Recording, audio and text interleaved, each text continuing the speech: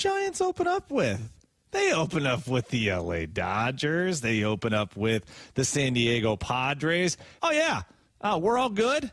It's all there for the taking.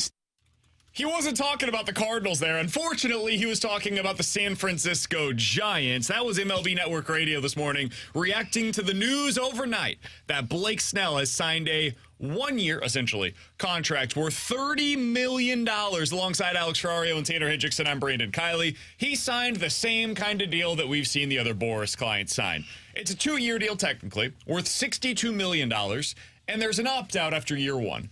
The expectation is if Blake Snell pitches to, even just a solid degree, a reasonable expectation this year, he's going to get back on the market this upcoming offseason, and he's going to get paid, maybe not in a huge way, but it's certainly better way than what he got this offseason. He had to settle for a one-year deal, essentially. Nobody expected that going into the offseason.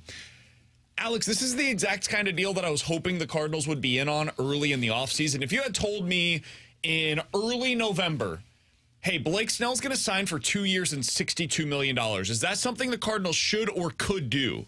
My answer would be objectively, absolutely. Like, you got to find a way to make that deal happen. I think this could go down as the best deal of the offseason. I think there's a pretty good chance of that, actually. Signed the bleeping National League won the Cy Young Award last year and gets a one-year guaranteed contract? That's crazy. Absolute insanity by the rest of Major League Baseball. They were all sleeping, and suddenly he gets this pillow deal. I understand, though, why the Cardinals didn't do it. This is not me caping for them. I think they should have. The reason why you don't, if you're the Cardinals, is for one reason and one reason alone. It's 3 letters. CBT. That is why the Cardinals did not sign Blake Snell. If they had signed him... BD3. Basically, yes. LGM. If the Cardinals had signed Blake Snell, they would have gone over the competitive balance tax threshold, which means that they are now paying into the tax, which they have said we will never do. We are not in that spot as an organization. Now, we can have a discussion about it if they should have been willing to for a one-year deal where, hey, yeah, extend yourselves a little bit, Cardinals. You got a bunch of money coming off of the books after this upcoming season. You got a lot of pivots you could make. Hell, if it doesn't work out with Blake Snell, you're not even going to pay him that whole contract because you're going to trade him at the deadline. Alex, I'm frustrated today because this should have been the exact kind of deal that the Cardinals were interested in early in the offseason. It wasn't available to them then, but they left themselves such little flexibility now that they couldn't, in their mind, sign him. What'd you make of the deal last night? And this is why I said LGM for Lynn Gibson and Matt Carpenter. That's why you didn't get Blake Snell. So you guys need to think a little bit more. I wasn't thinking let's go Mets. It's frustrating when you see a guy that you know would have taken your team from, yeah, maybe you can win the NL Central to, wow, they are the NL Central favorite, signed for a one-year deal at $30 million. It's frustrating because this is what I've talked about and why I voiced the frustration in the past. And people call me so negative about the Cardinals. The Giants said, well, if this guy's going to be here, bleep it. Let's go out and get him so that we can at least be in the conversation for a playoff. Now their three-headed monster is Webb, Snell, and Robbie Ray. And that's a team that you look at and you say, damn, that's going to be tough to go up against, even if other areas don't work. And for the Cardinals to just sit back and say, no, it just doesn't make sense for us. And I understand you've got the competitive tax threshold. You're going to be paying more money. But you knew that this guy wasn't signing right away in the early portion of the offseason. Like, you have these conversations with teams to find out and gauge the interest of where are you going with this one? What's the market look like? What do you think Blake Snell's going to get?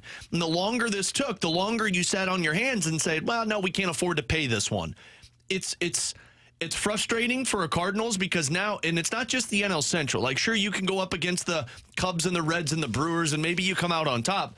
But none of that matters. It's going to be the same way it's been in the past, where you look at it and you say you get into the playoffs, but you're not doing anything. When you look at the Braves, the Phillies, the Dodgers, the Padres, and now the Giants specifically with their rotation, and you have Gray, Michaelis, and hopefully Matz as your 1, 2, 3. That's not the same thing as these other National League contenders that say we're World Series aspirations. T-Bone's been the Blake Snell guy all offseason. I have to imagine this was frustrating for you. Somebody on the text line, by the way, asks from the 314, BK, why are you upset? A couple of months ago when T-Bone was all in on getting Blake Snell, you were against it. You were talking about how he doesn't pitch enough innings. You were so high on Aaron Nola, and then you spent 2 months every day talking talking about him. Now, all of a sudden, you're a fan and you're disappointed in them not signing Blake Snell. You flip-flop on the Cardinals, too. You flip-flop on everything, man, except trading Barbashev. It's weird. I was right on that. Sure you were. I don't flip-flop on players. I flip-flop when the asking price changes. And I think that's a pretty reasonable thing to do. If you're telling me Blake Snell's going to get a 5-year contract at $125 million, I think there's a lot of risk involved in that. I don't know what the end of that contract's going to look like. And so if it's Blake Snell for 5 years at market value or Aaron Nola at 5 years in market value, I'd rather have the Aaron Nola side of things because there's less risk involved. Now, there's also less upside, but there's less risk, and I'll go that route whenever it comes to the pitching side of things. Now, position players, I typically go upside. Pitchers, I'm taking the lack of downside. This is effectively a 1-year contract. That changes everything in the discussion, right? If I'm getting a 1-year upside play, man, whether it comes to, like, if this offseason suddenly Josh Hader was still available right now, and he's willing to take a 1-year, $20 million contract, guys, I would have been shouting from the mountaintops for the Cardinals to go make that move because it's a 1-year deal. Of course the Cardinals should be in on something like that. 5 years and $100 million? No, please do not sign that contract. So it's all about what are you willing to spend, right? What are you willing to spend for the asset that you're going to be going out to get? The asking price changed, and so my interest level changed. If you're going out and buying a car, Alex, there's different. You're going to probably buy a van at some point, right? Oh, yeah. You got 27 kids at home. I can't fit 3 into the tiny one. There's only so many cars that you can go out there and get. Well, you might be looking at a bunch of different options for you. And if one's $40,000 and the other is $20,000, you might like the $40,000 van a little better. But is it enough to double the price for you? I don't know. That's basically what we're doing here with these pitchers. Blake Snell's asking price came down. The years came down. I would have been fine with them doing this. The reason why they didn't, though, the CBT. All right, now to T-Bone, who is furious today. Yeah, I'm livid. A 5-year deal, I probably wouldn't have done that for Blake Snell. But his market never came to what he was looking for. Like, the Yankees offered $150 million, and this guy said no not that long ago. The reason I'm upset is it's twofold. One, I'm upset at ownership for not being willing to go to the collective bargaining tax when there's 6 teams in the National League that continue to push you down in the pecking order, might I add. Now the Cardinals, who were in that muddy middle second tier, are like looking up at the rest of the second tier right now. The Padres have gotten a lot better with the Dylan Cease acquisition. The San Francisco Giants have gotten a lot better because the Boris clients, they actually said, oh, hey, they're not getting big contracts. We'll jump into those waters and we'll go above and beyond for the collective bargaining tax. We'll go get Matt Chapman and Blake Snell. Guys, the Cardinals' rotation does not stack up to the rest of these NL playoff contenders. I looked at this last night. You got the Braves, the Phillies, the Diamondbacks, the Dodgers, the Padres, and now add into this mix the San Francisco Giants that have better rotations than the St. Louis Cardinals. Now, notice I didn't say anybody in the NL Central because this division sucks. And that shouldn't be the thing you're building for. We can make the playoffs. And now, the reason I'm upset at Mo isn't because Mo didn't go out there and go say, let's go sign Blake Snell. I'm sure that Mo would love Blake Snell. The problem is ownership said, here's where you can spend. And then he said, okay, instead of like waiting and being afraid to potentially be without a dance partner, which they had to jump the market again, which guess what? It bit him in the ass like it has before. Damn, man. He said, let's go sign Kyle Gibson and let's go get Lance Lynn and let's have Miles Michaelis as our 2. Now, look, I like the Sonny Gray signing. I like what they did with the bullpen. And we need leadership with Carpenter and Crawford. So that's the other thing. For the Cardinals to be able to make a deal like this work under the CBT, because people, I always like to be solution-oriented, Alex. If we present a problem, let's also present a solution. Okay, BK, you say they couldn't have signed Blake Snell because of the CBT. Well, then they never could have made this work. Kind of.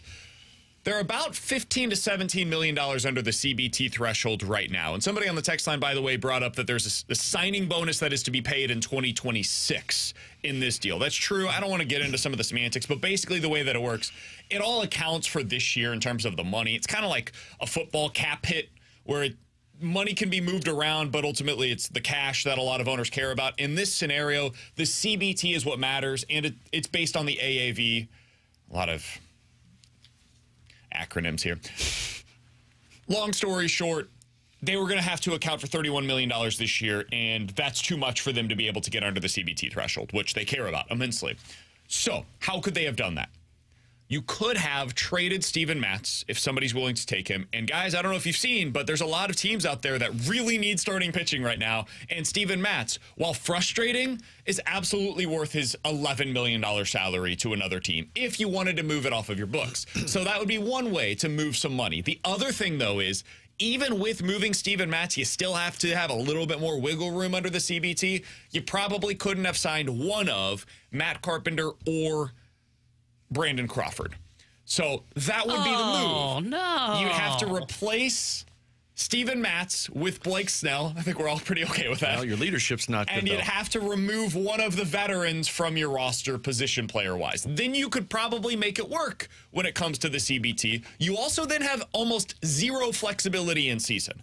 So these are the things that you have to be okay with. Like, you're getting something here, you have to give something there.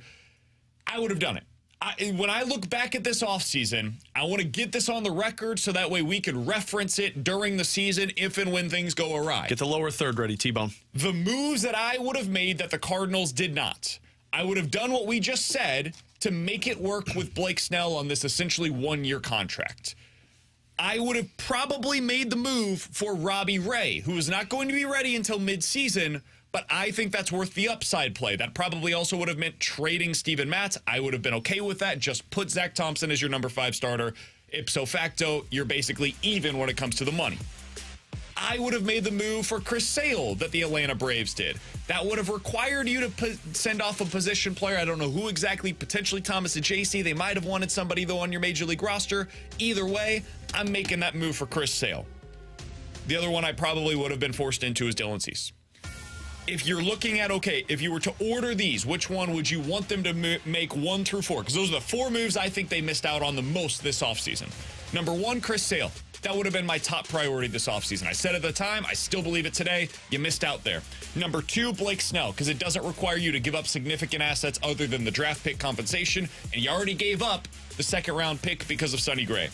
Number 3, Robbie Ray. Number 4, Dylan Cease. That's how I would have ordered him. Alex, when you look back at the offseason, what do you think the Cardinals missed out on? I think those are the main ones. I would say that Dylan Cease is the one they missed out on the most. And I know when you saw the prices, you're like, man, would that have costed you? I don't really care because you're getting a established major league pitcher that for the next 2 years.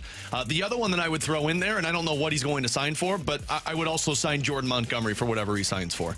Because I think that's one they probably could make under the CBT work. I think he's going to sign for something We've got 5 starters. Yeah, exactly. But that's you'd have to trade Matz. No.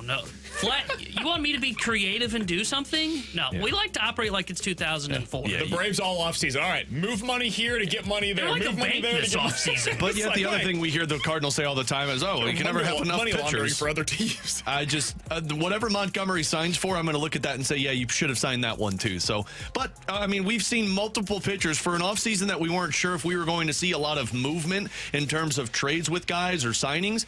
There are a ton of guys that the Cardinals are going to look back on by the trade deadline when they see what the cost is for a top pitcher or somebody that's in that conversation, that they're going to say, man, all we needed to do was sign X or trade this and get that guy, and now you're going to be left upstream without a paddle. It'd be amazing if they traded for Blake Snell at the deadline. That would be just chef's kiss. Giving up a ton of assets to be able to sign the guy they just should have signed now. That would be perfect. He doesn't want to be here. They won't give up assets. I would say Snell's the number one for me.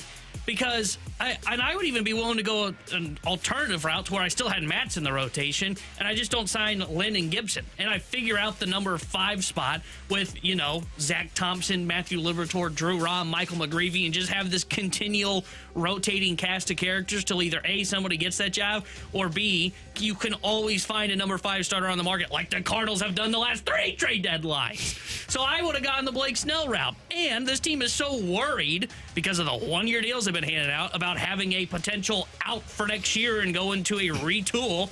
Guess what? That's the Blake Snell deal.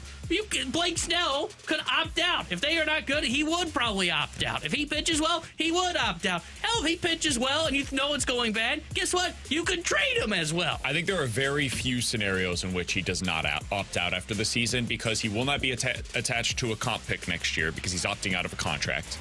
He will be back on the market in a year in which maybe the market situation is a little different with the TV contracts being more settled.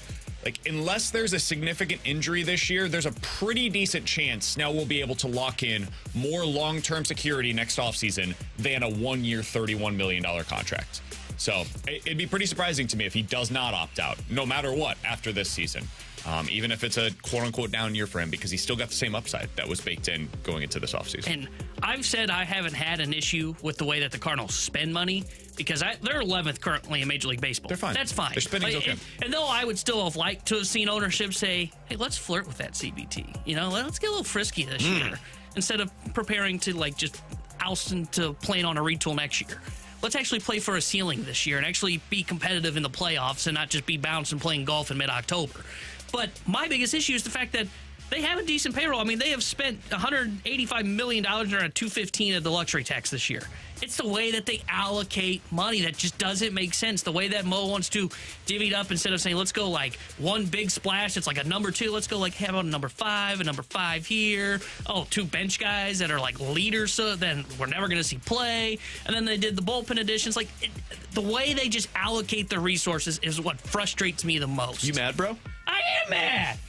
We've heard a squeaky voice 7 times in the first segment, and we are 14 minutes in. We suck. You need to calm down over there. No. That's Tanner Hendrickson. He's Alex Ferrario. I'm Brandon Kiley. You've got BK and Ferrario here on 101 ESPN. Alex feeling a little under the weather today. This is his flu game. I told him to be one more mic down from me. He did not listen to me. He is already refusing instructions, so I don't appreciate anything about the way that the first segment has gone. We want to hear from you. 314-399-9646 is the Air Comfort Service text line. You guys can always get involved over on YouTube as well at youtube.com/101ESPN STL. Coming up next, what would it take for blue skeptics like T-Bone to buy into this team? Not as a, Stanley Cup contender, but as a team that can actually make a run into the postseason. It starts tonight. Is one game enough, though? We'll talk about it next year on 101 ESPN.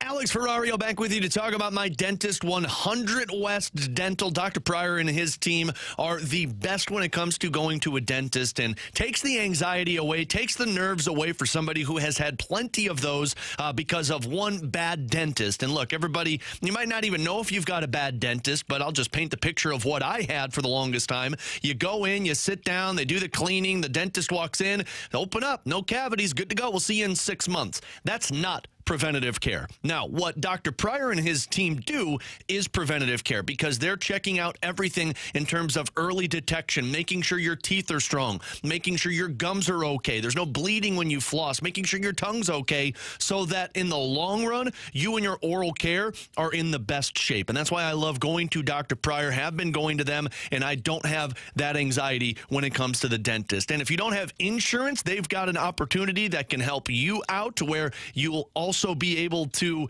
utilize some of their insurance funds available before the end of the year. So make sure you get in to Dr. Pryor and his team at 100 West Dental. Check it out online, 100westdental.com. Get with the best at 100 West.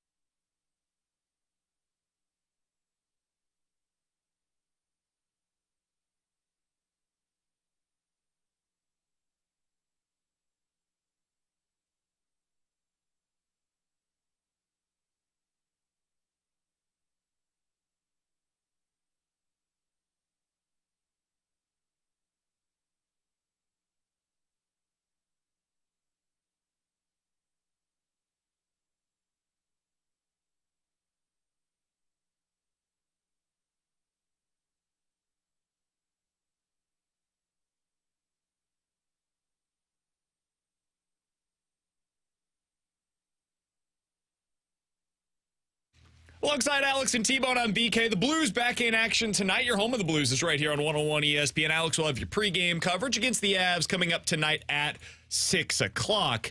Alex, this is a big game. No doubt about it, a huge game for the Blues. The two longest winning streaks in the NHL right now are on the line tonight at Enterprise Center with the Avs coming here to St. Louis against the Blues. Now, T-Bone is our resident Blues skeptic. He hates this team. He thinks they're no good. It's him and Ben Hochman who wrote today, that hater, in the St. Louis Post-Dispatch, your Blues are not good enough to make it to the postseason. It's just trash. Meanwhile, Alex and I, the real Blues heroes, are talking about how this team has what it takes because everybody else in the West stinks, basically. Very true. It's especially less the about teams the Blues and more about the wild card. Especially the teams that are trying to hold on to that bottom wild card spot.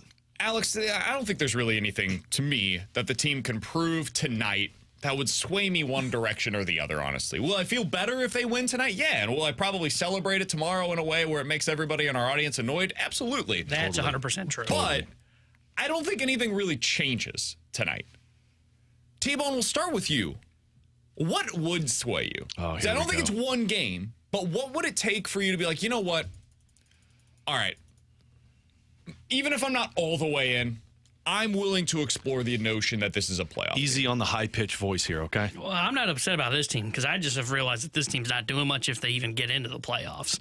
I would say it's probably win 3 of the next 4, 4 of the next 5. I want to see more consistency, and I know that they've won 4 games in a row. And look, there have been some impressive wins in there. Like beating Boston was really impressive. Granted, I think Boston just overlooked you that night, and hey, they took advantage of it. Good for the St. Louis Blues. To me, it's can you beat Colorado, a team that is going to be a playoff team that is second, could win the Central. In fact, they're tied with Winnipeg coming into tonight's game. And then can you avoid laying eggs? Because I view Ottawa, Minnesota, Calgary, who's after the Vegas game, as 3 games that, I would say you should win those games. I know that they're close in the standings with you. I think you're arguably better than those 3 teams. Agreed. You cannot lay an egg against them. And the whole reason that I'm skeptical of this Blues team isn't about do they play well against the Avalanche? Will they be able to beat the Vegas Golden Knights who added everybody at the trade deadline? It's more about will you show up in games that are games that this season have been taken for granted. I can go back to the Nashville game where it should have been hey, this team should be fired up. It's a playoff game. Lay an egg. Columbus, that team's the worst team in the Eastern Conference. You should be able to beat them. Lay an egg. San Jose Sharks, worst team in the Western Conference. Lay an egg. That's the same team. It's not like there's been new additions from the deadline. It's not like they traded guys out. This is literally the same team from those games that I just talked about. So can you play competitive hockey in 4 of the next 5, find a way to get 1 win over either Colorado or Vegas, probably for me, and then take care of business at Ottawa, at Minnesota, home against Calgary? You can't be one or the other. It has to be against Vegas. If you're you have to beat Vegas. If you're going to make the playoffs this year, you have to win that game against Vegas. That is a true must-win, in my opinion. If you lose to Vegas, you're putting yourself 6 points out of that spot, depending on what happens between now and then. That's the 4-point swings. You can't afford to lose that game, and you can't afford to lose the game against Nashville. Yeah, those are the 2, and really the Vegas one I would hone in on, because it's Vegas and LA that you're competing against essentially now for the playoff spot. You got to win that game against Vegas. You can get 1 mulligan in your next 3 games. Could be tonight, could be against one of Ottawa or Minnesota. I would prefer not, obviously. The best case scenario, they go into that game against Vegas with a 7-game winning streak on the line. Yeah. That'd be great.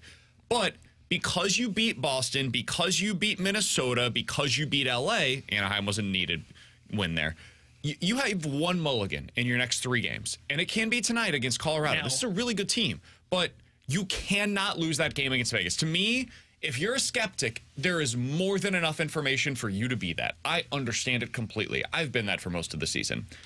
But if they go 3-1 in their next 4, I think that's when you probably have to start seriously considering the possibility that this is going to be a playoff team, and that 3 wins has to include 1 head-to-head against Vegas. It's when you've played these teams that you're fighting with. When you played the LA Kings, we looked at that as a must-win, because if you can't beat LA, well, then you don't deserve to be in the playoffs. Agreed. Because that's a playoff team. When you played Minnesota, now, you let them come back in it, but you still got the 2 points. That's the team that's chasing you for that playoff spot. And they played well in that game. Yeah, if you can't beat them, then you don't deserve to be in the playoffs. So if you lose to Colorado tonight, as long as it's competitive, look, that probably was going to happen. That team, you've won twice against them in the last 2 years, so it hasn't gone your way. But if you stay competitive, if your goaltender keeps you in that hockey game, cool. You look at that and you say, well, you know what? That's going to happen. And that's my biggest thing on the whole mulligan thing. If we're going to say they get a mulligan, okay, I want to clarify what that mulligan is. It cannot be a mulligan of, hey, they didn't show up for a game. Like, they don't show up against Ottawa and they don't skate. To me, that's unexcusable. And the reason I say that is, guys, it's crunch time.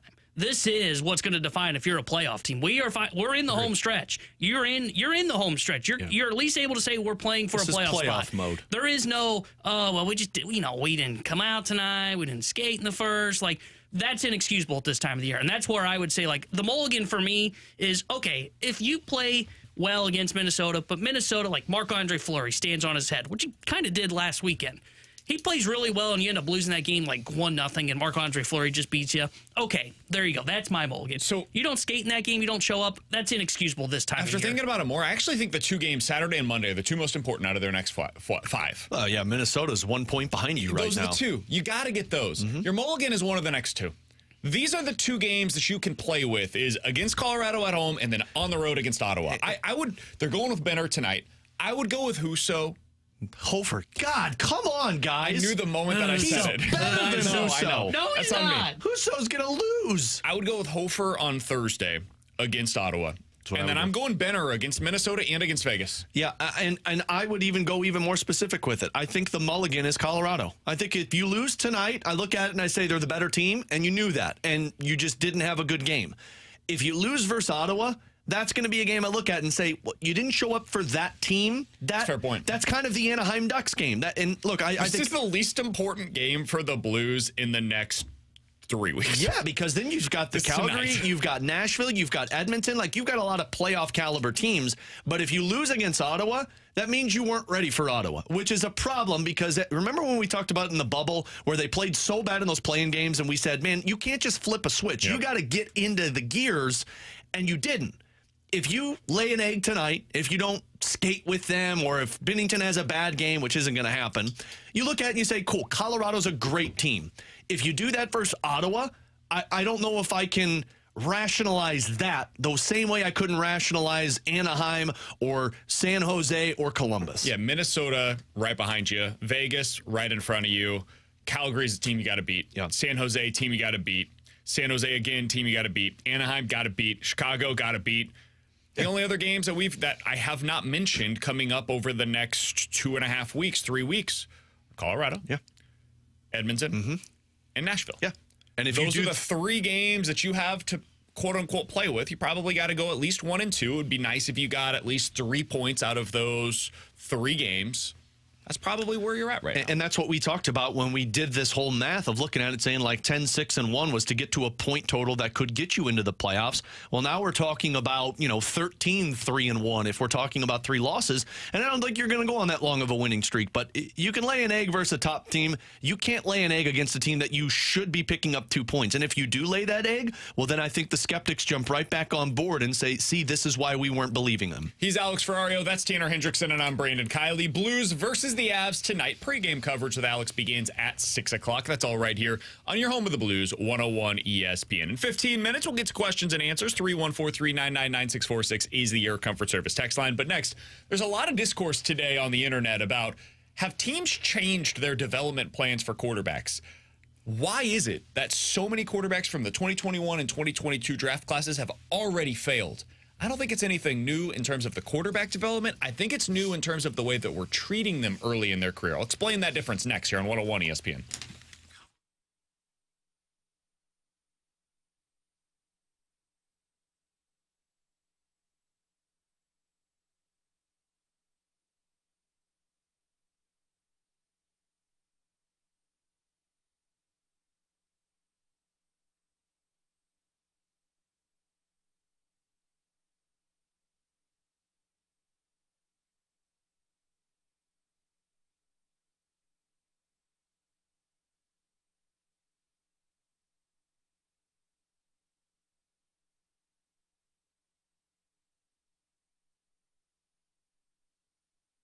With Alex Ferrario, I'm Brandon Kiley for our friends over at Green NV Lawn Care. Alex, I love this time of the year. It's starting to get nice outside. You're going for walks. I've got my baby boy. We go for a walk on the daily. And as you're walking, you start looking. and you look at all the lawns that you're walking past, and let's be honest, the first thing you do is judge. You say, okay, that's the best lawn in the neighborhood. The way to be on that list is to call Green Envy Lawn Care. They'll get you looking right in your front yard. It is the first thing that people see as they walk by your house. You don't have to be out there putting in all the work anymore. No, Green Envy will have the work taken care of for you. When I purchased my house, I was that house that BK was talking about. I had yellow patches everywhere. It wasn't growing. I had weeds growing out. And now I'm the green grass that I feel like I am the envy of the neighborhood. And look, it's because of the work that those licensed technicians put in. They're certified by the Missouri Department of Agriculture, which means they know Missouri's soil, weather conditions, turf types, and they know how to get the best product out of your grass. Give them a call today. They're open 12 hours a day, Monday through Friday, Saturday from 9 to 1. Tell them Alex Ferrario and BK sent you. 636-757-1600. That's Green Envy at 636-757-1600.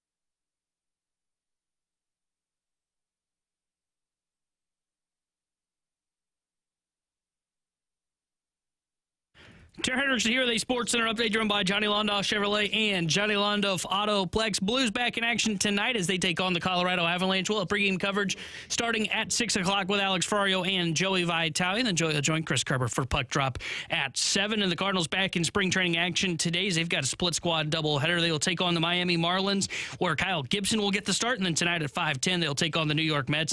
And Lance Lynn will get the start. The Major League Baseball season officially gets underway tomorrow morning, 5:05 a.m. in Korea. You will see the Dodgers take on the Padres. Tyler Glasnow versus Yu Darvish. The Sports Update is driven by Johnny Londoff. Find your road shop 24/7 at londoff.com, londoffauto.com. .com. Are you kidding me?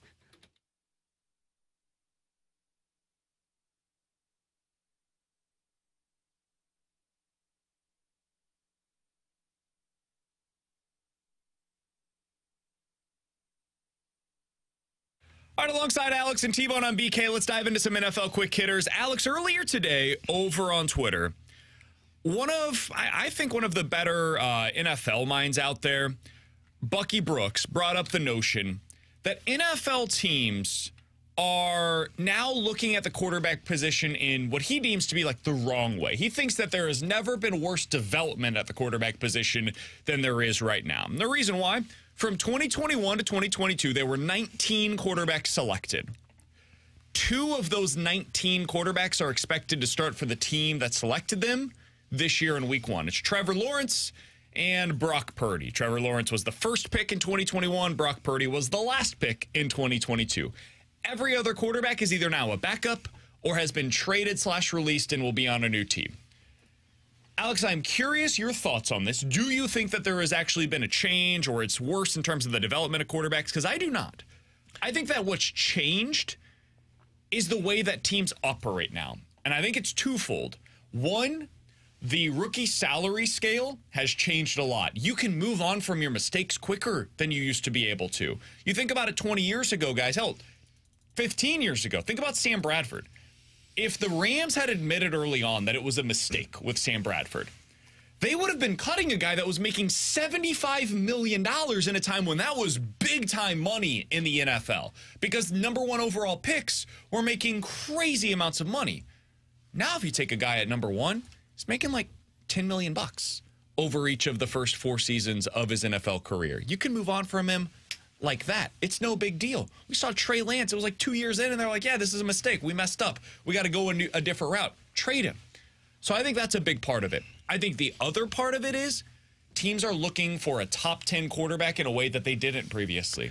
I think teams used to be okay having the 18th or 19th best quarterback in the league. I think in a previous version of the NFL, the Bears would have just stuck with Justin Fields and said, we're good here.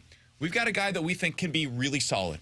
I think teams would have been fine with Kirk Cousins in 2005 because they'd say, you know what, we can build around this. This is a guy that works within our offense. Now, I think teams are looking for a top 10 quarterback, and if you're not that, get out of our room. The one team that didn't was the New York Giants, and they are already realizing that they have made a serious mistake with that. So I think that it's a little bit different in terms of my evaluation of the quarterback situation that's taking place right now in the league. How do you feel about it? Yeah, I don't think it's a problem in terms of the development of the quarterback as it is teams putting the emphasis on a quarterback when they draft them. Like, you just go through these last couple of drafts, it feels like teams that are awful everywhere else draft a quarterback and say, good, you fixed our problem. Doesn't that always happen, though? Teams that are drafting high are bad. Yes, but it also feels like in the past, and maybe I'm wrong here, that there wasn't so much of an emphasis on this guy was going to fix the team right away. And then one bad season when you drafted him, it was, well, this team's ass and we have to move on from the quarterback. Like, look at what Justin Fields was. They were ready to move on from him in Chicago after the first year.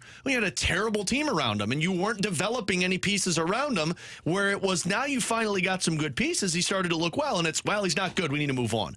I feel like the labeling of the quarterbacks the moment they get drafted is, you are a Hall of Famer for us. Zach Wilson's another one. I think Zach Wilson's terrible, but you brought him in and you said, cool, you'll fix our Jets problem, whereas you didn't do anything else to fix that Jets problem. I don't think it's a development problem. I think it's more of a team looking at it and saying, you need to fix this right away problem. Yeah, I think, to me, nothing has changed. I think it is just more of teams are faster to move on. Because, like you said, it's easier to move on now than it ever has been. And, like, now you just can't win, like, without a top 10 quarterback.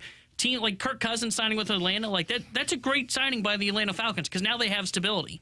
I don't know if you can win with Kirk Cousins. He's not a top 10 quarterback in the NFL. Whoa. I don't know if you're going to be able to win anything meaningful, I should say. You're going to win. Are you going to win anything meaningful? And then you have to ask yourself, was it a success? Was his time in Minnesota a success? I'd argue no.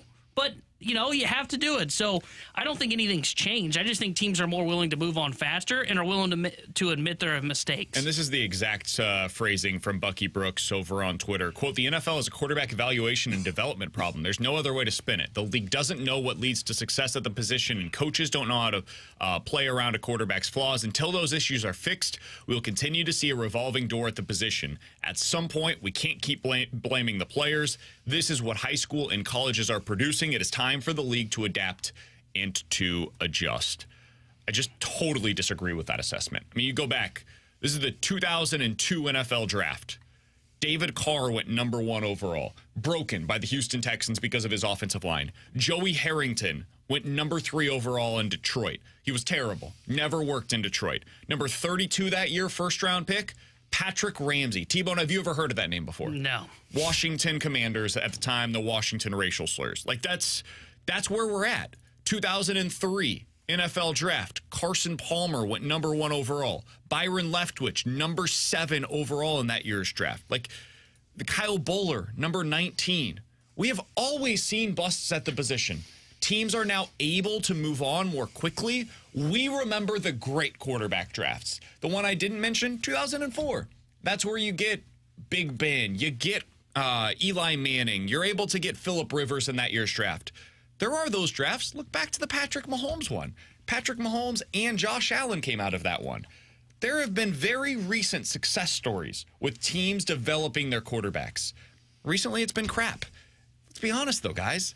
A lot of what we saw in the last couple of drafts, we knew it wasn't very good. That year that Kenny Pickett went in the first round, we all looked at that class, and I think, T-Bone, you were the one that said it. None of these guys are first-round picks. Yeah. None of them should be going in the first round. That is one thing that I do think has, I don't know if it's changed, but it feels like it's more of a theme now, is there are times I look at quarterbacks and I go, I don't know if he's a first-round quarterback. J.J. McCarthy is one of those examples to me this year, to where I look at and I go, is he a first-round quarterback?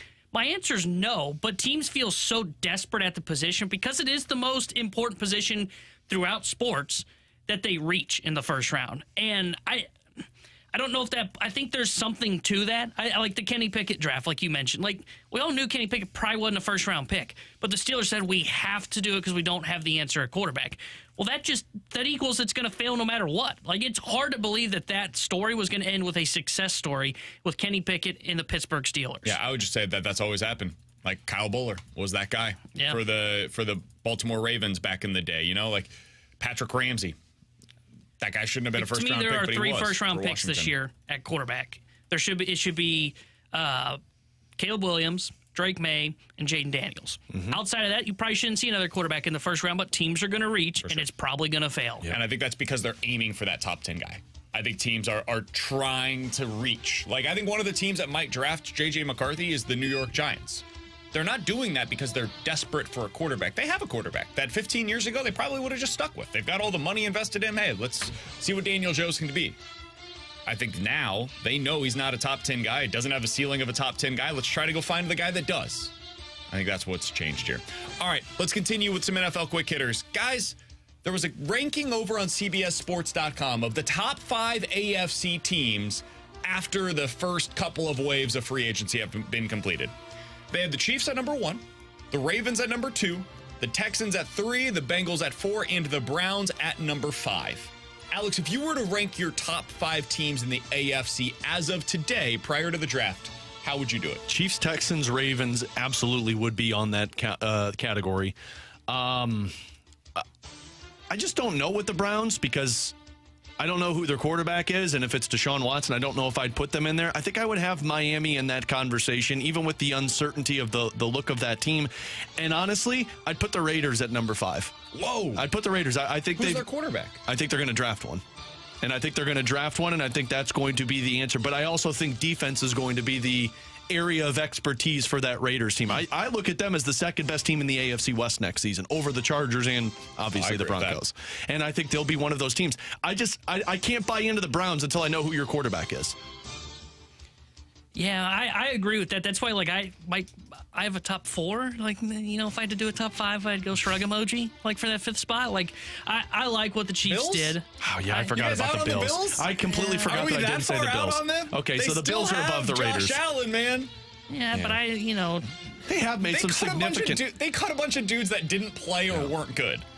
Let's be honest about what happened with the Bills this offseason. Yeah, I forgot them, so I should put them over the Raiders. I completely forgot that I didn't say that team. I don't know, but like their one addition was Curtis Samuel, and that was it. And like I don't know, I think there's some left to be desired for the Bills. Sure, you know what? They can have my 5. No, I've not been impressed by what the Jets have done. Vice president? I think the Bengals have been a top 3 offseason. I'd have them ahead of I like the Texans. I'd probably have them ahead of what Baltimore did. Baltimore brought in one guy. Yeah, but I think that one guy has made a massive difference for that team. The worry I have with Baltimore is it's a running back, an old running back. Yeah, but look at how bad they were in the red zone last year. And now you've got a dude who can get into the end zone for you. If he gets hurt, their whole offseason's done. To be fair, the Chiefs also added one guy so far. I know, but it was a wide receiver. But if the Bengals get one guy hurt, I'd say the same thing. I love the Hollywood Brown addition for them. Like, I thought that was a great pickup, and it's a 1-year deal. Like, agreed. There's no such thing as a bad 1-year deal. The problem I have with the Derrick Henry one, and I do love Derrick Henry being with Baltimore, it's a running back. Running backs, guys, there's a reason nobody pays them. Because they get hurt. Derrick Henry's old. He's losing explosiveness. Like, I love what they did. I would have them in my top 4. I would have the Bengals ahead of them, though. It would be Kansas City 1, I would go Houston 2, and I would go Bengals 3, and then I'd have Baltimore 4, and then a giant shrug emoji at 5. Yeah. We have the same top 4. I would go Buffalo at 5. Kansas City is a definitive 1. I would Houston, Cincinnati, and Baltimore at 2, 3, 4. I think they're in the second tier, and then I've got Buffalo in a tier of their own at number 5. If you've got that quarterback, I've got to put you ahead of some of these other also-rans. I can't put the Browns in the same category as the Bills. Yeah, the Browns are doing what they did last year. Dolphins in the same category as the Bills, the Jets, the Jags. Like, throw them all in the also receiving votes category. Really can't put the Jags in that conversation. Team that I think we should probably be discussing a little bit more is the Indianapolis Colts, but people aren't ready for that conversation because they don't want to talk about the quarterback who was hurt all of last year. All right, coming up next, 314-399-9646 is the Air Comfort Service text line. Questions and answers coming up next.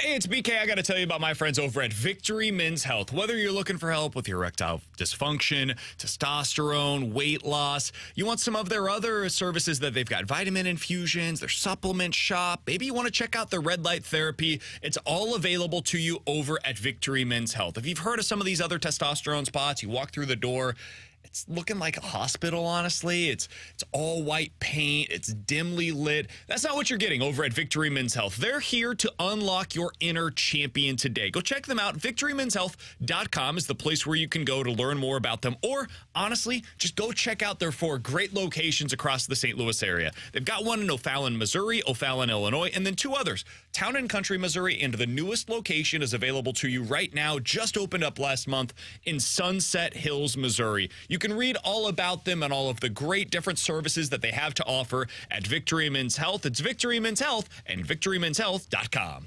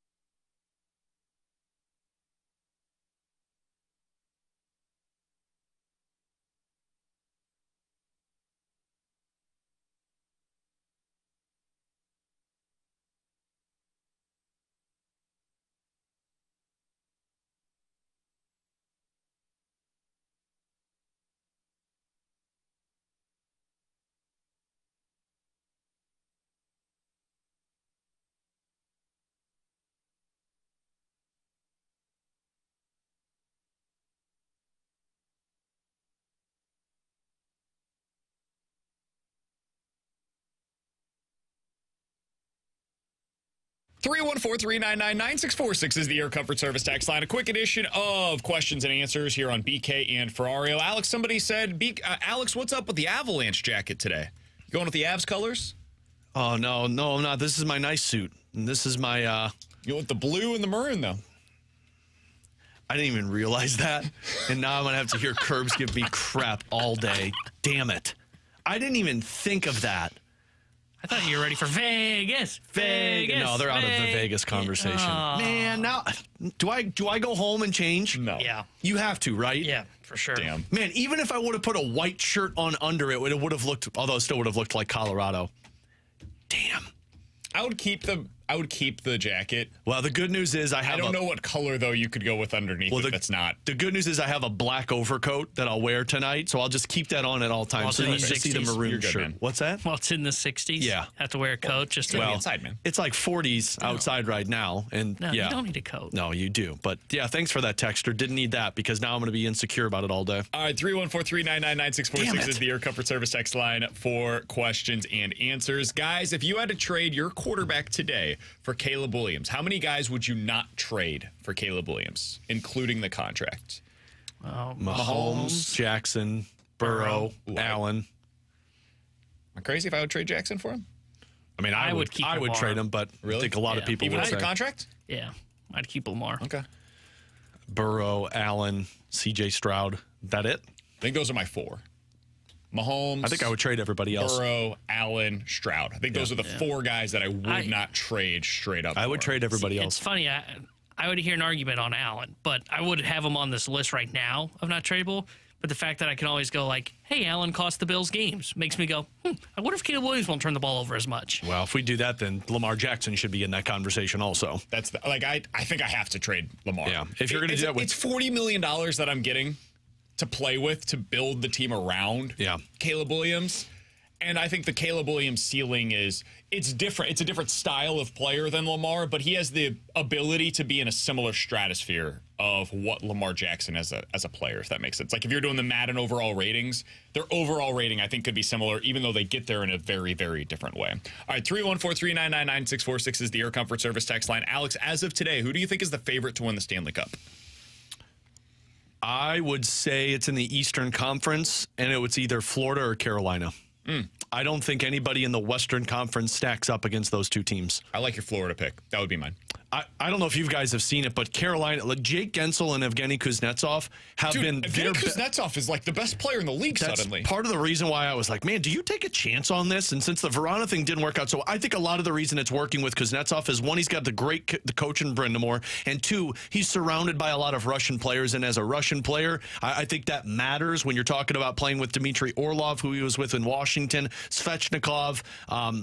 But those two guys have been the best players for that team since they were acquired. So, and the biggest thing that Carolina was missing the last couple of years, what was hindering them from being a Stanley Cup final team, was offense. So I don't think any team in the Western Conference stacks up against those two teams, but they've got question marks in goaltending, and that's going to be the biggest question mark moving forward. Who would you go with? So I like the Carolina pick. I really like what they did at the NHL trade deadline. The other one that I would go with, man, I think it's Carolina. I think Carolina won the deadline. I don't know if I would pivot away from them. I love what they did. And we said it at the time. We were doing the show live from Centene when they made that trade for Kuznetsov. And I was like, whoa, if he was available, if I were a contending team, that's an incredible deal. I also wouldn't count out Vegas. Like, if you want me, Vegas is the team that we're trying to, man, when they get every health, they get in. Holy crap. Yeah, but the thing is, I don't know if they are going to be healthy. Like, it sounds like Mark Stone's thing is serious enough, and their goaltending has not been good this last stretch. If you look at if the playoffs were to start today, I think you could flip a coin in who wins between Colorado and Dallas. I think you could flip a coin between who wins Edmonton and LA.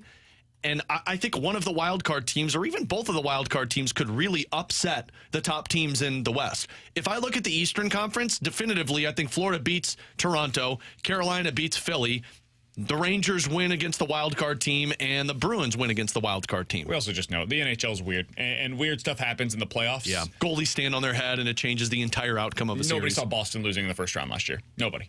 I did. I called it on our show, actually. Coming up next, Jeremy Rutherford, Blues insider for The Athletic here on 101 ESPN.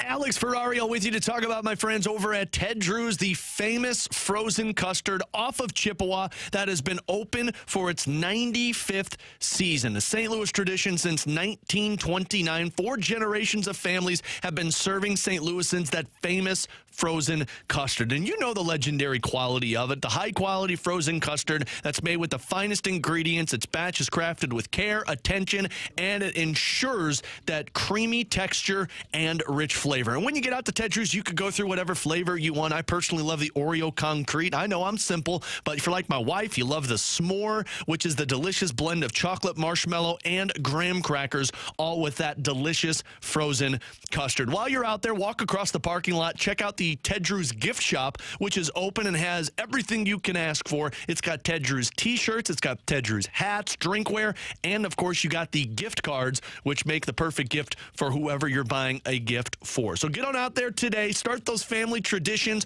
off of Chippewa, and find out why Ted Drew's really is good guys and gals.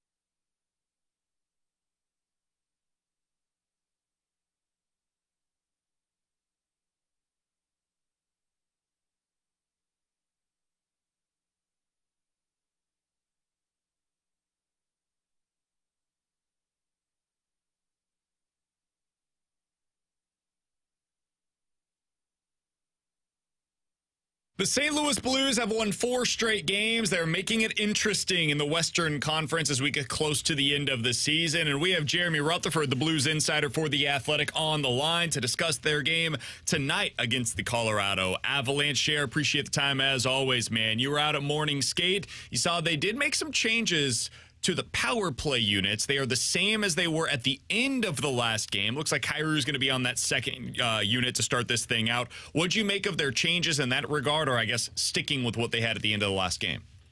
Yeah, I think you got to do it. You know, you're clawing for points, and you saw the success that those changes made in the last game against Anaheim. And for those people catching up on those changes, the Blues went 0 for 3 in the first period on the power play with just 5 shots on goal. And then in the third period, they came out with Justin Falk and Braden Shen on that top unit, pushing down Torrey Krug and Jordan Kyrou, and they scored 3 power play goals in that period. So Drew Bannister said they won us the game, and they're going to stick with them. And just as a side note, Zachary Bolduc getting some reps with the second unit today. He was rotating in and out with Scott Perenovich. And I looked it up. Zachary Bolduc, in the 13 games he's been with the Blues, 2:50 total, 2 minutes, 50 seconds on the power play.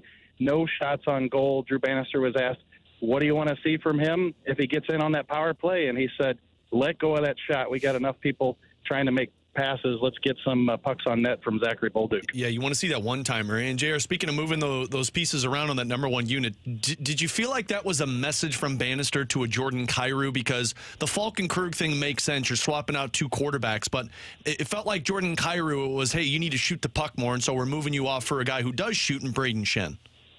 Yeah, shooting the puck more. And, I just think better management with the puck. And it's not just him. There's been a lot of people on that power play this year. But a lot of times puck's in Kyrou's hands and either needs to get shot or handled better, and it hasn't worked out. And so they needed to make some changes after that first period, and those are the two guys. So I think the way they've got it looking now looks like it makes a lot of sense.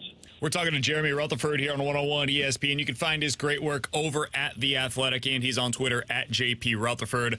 JR, we were talking earlier today about what it would take for skeptics to start believing that this team can make the playoffs. Not necessarily that they'd be a cup contender or anything, but that they will make the playoffs.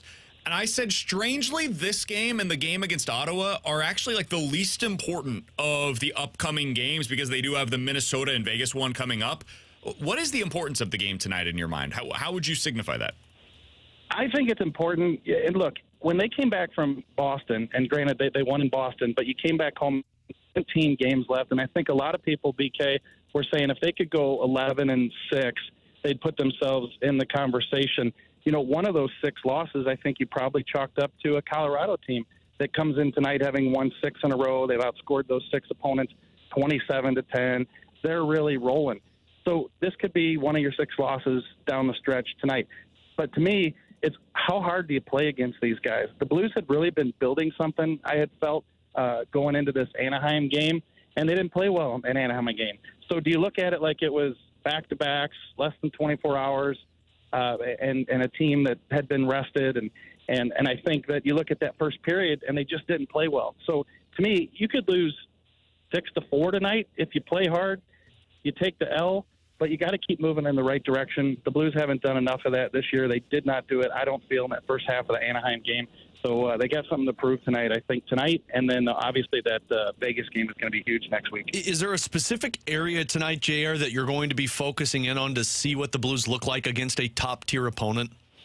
Yeah, how they come out, and then also you need to see the tight checking. I think we've seen that for the most part in the past little stretch, the 4-game winning streak, not so much the last game, like I mentioned. But I think that's the key. Like the play is going to start to ramp up here if it hasn't already around the league the last 15 or 20 games. And I think the Blues need to play that style, like where it looks like every shift matters. And I think for a team that's 4 points out, and these teams, Vegas and LA, are in reach. If you can put together something here, I just think that it needs to be tighter checking and good puck support, good puck management. And that's what I would be looking to see tonight, especially against a team that's so fast and so explosive offensively. They're going to have to play that way to have a chance against these guys. JR, what was the update on Zach Dean? I'm not trying to suggest that he should be in the lineup tonight. They've won 4 straight. I don't blame them for not changing up the lineup. But I know you were able to talk to Drew Bannister earlier today. What do you say about Zach Dean potentially getting in the lineup? Yeah, and I know a lot of people, when they put Zach Dean on the plane with them coming home from Boston, thought that, hey, maybe he'll be in the lineup the next game, or if not that one, the second one. And I think it's just a situation where initially they wanted to get him into a couple practices before they played him, and then the team reeled off 4 wins now here. So Drew Bannister was asked about is it because you're winning you want to keep the same lineup, so therefore Zach's not coming in?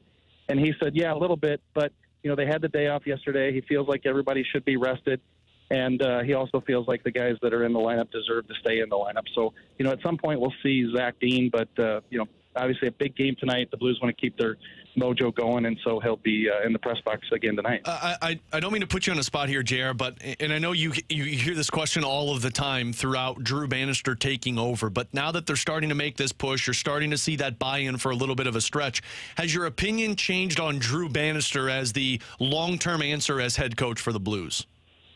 Yeah, I think it ties into which direction does Doug Armstrong team? And, let me say that he has continued to say that they want to be a competitive NHL team and be in that wild card third place mix for the next year or two while they retool and while they wait to bring in these young players.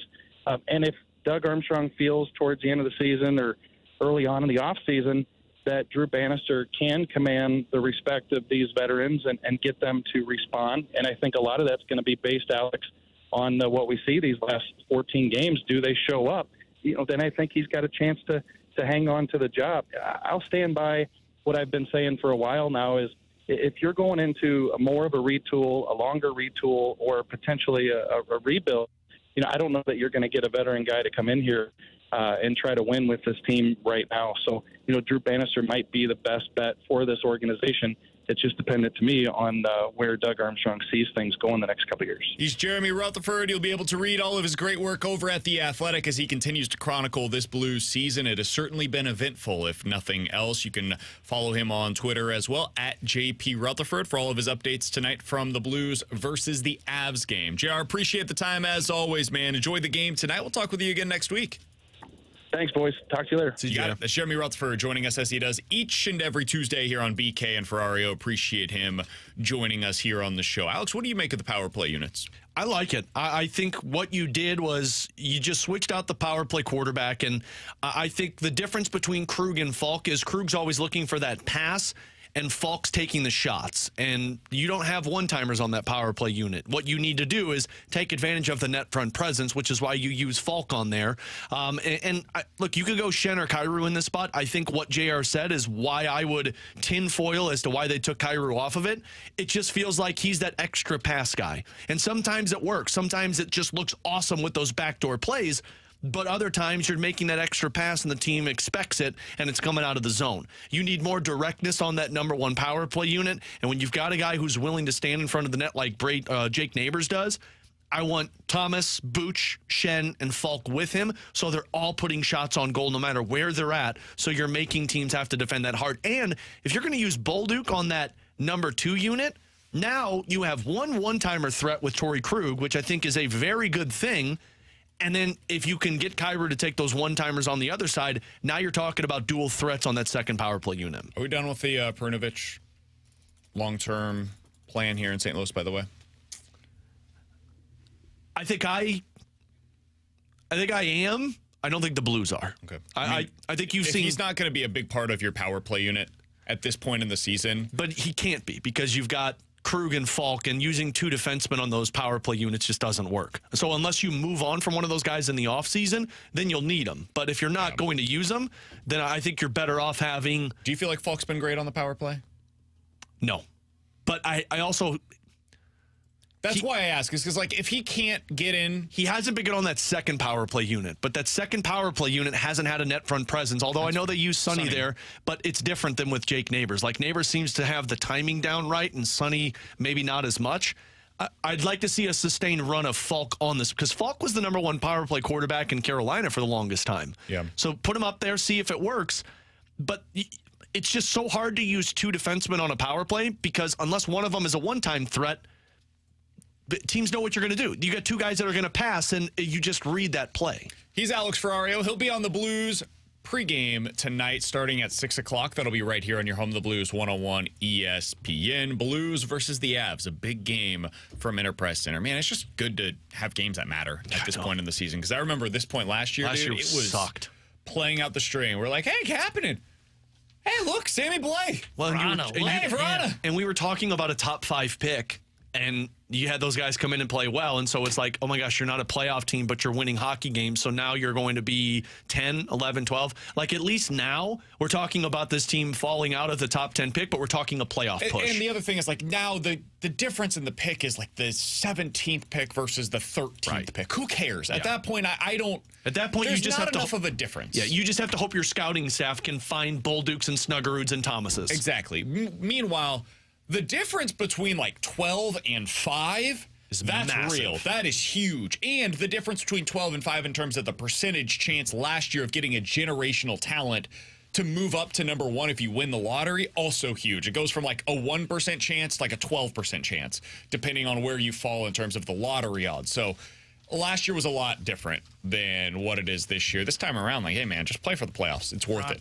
Verona Costas Bedard. Verona, Blaine is just 13 goal outbursts. It's like, wait a minute. Whoa. Yeah, why can you play like this year, last year, you know? No, Same with Verona. They don't give him the right chance like Dylan Carlson. That's Tanner Hendrickson. He's Alex Ferrario. I'm Brandon Kiley. Coming up next, 314-399-9646 is the Air Cup for Service text line for Better to Forget It here on 101 ESPN.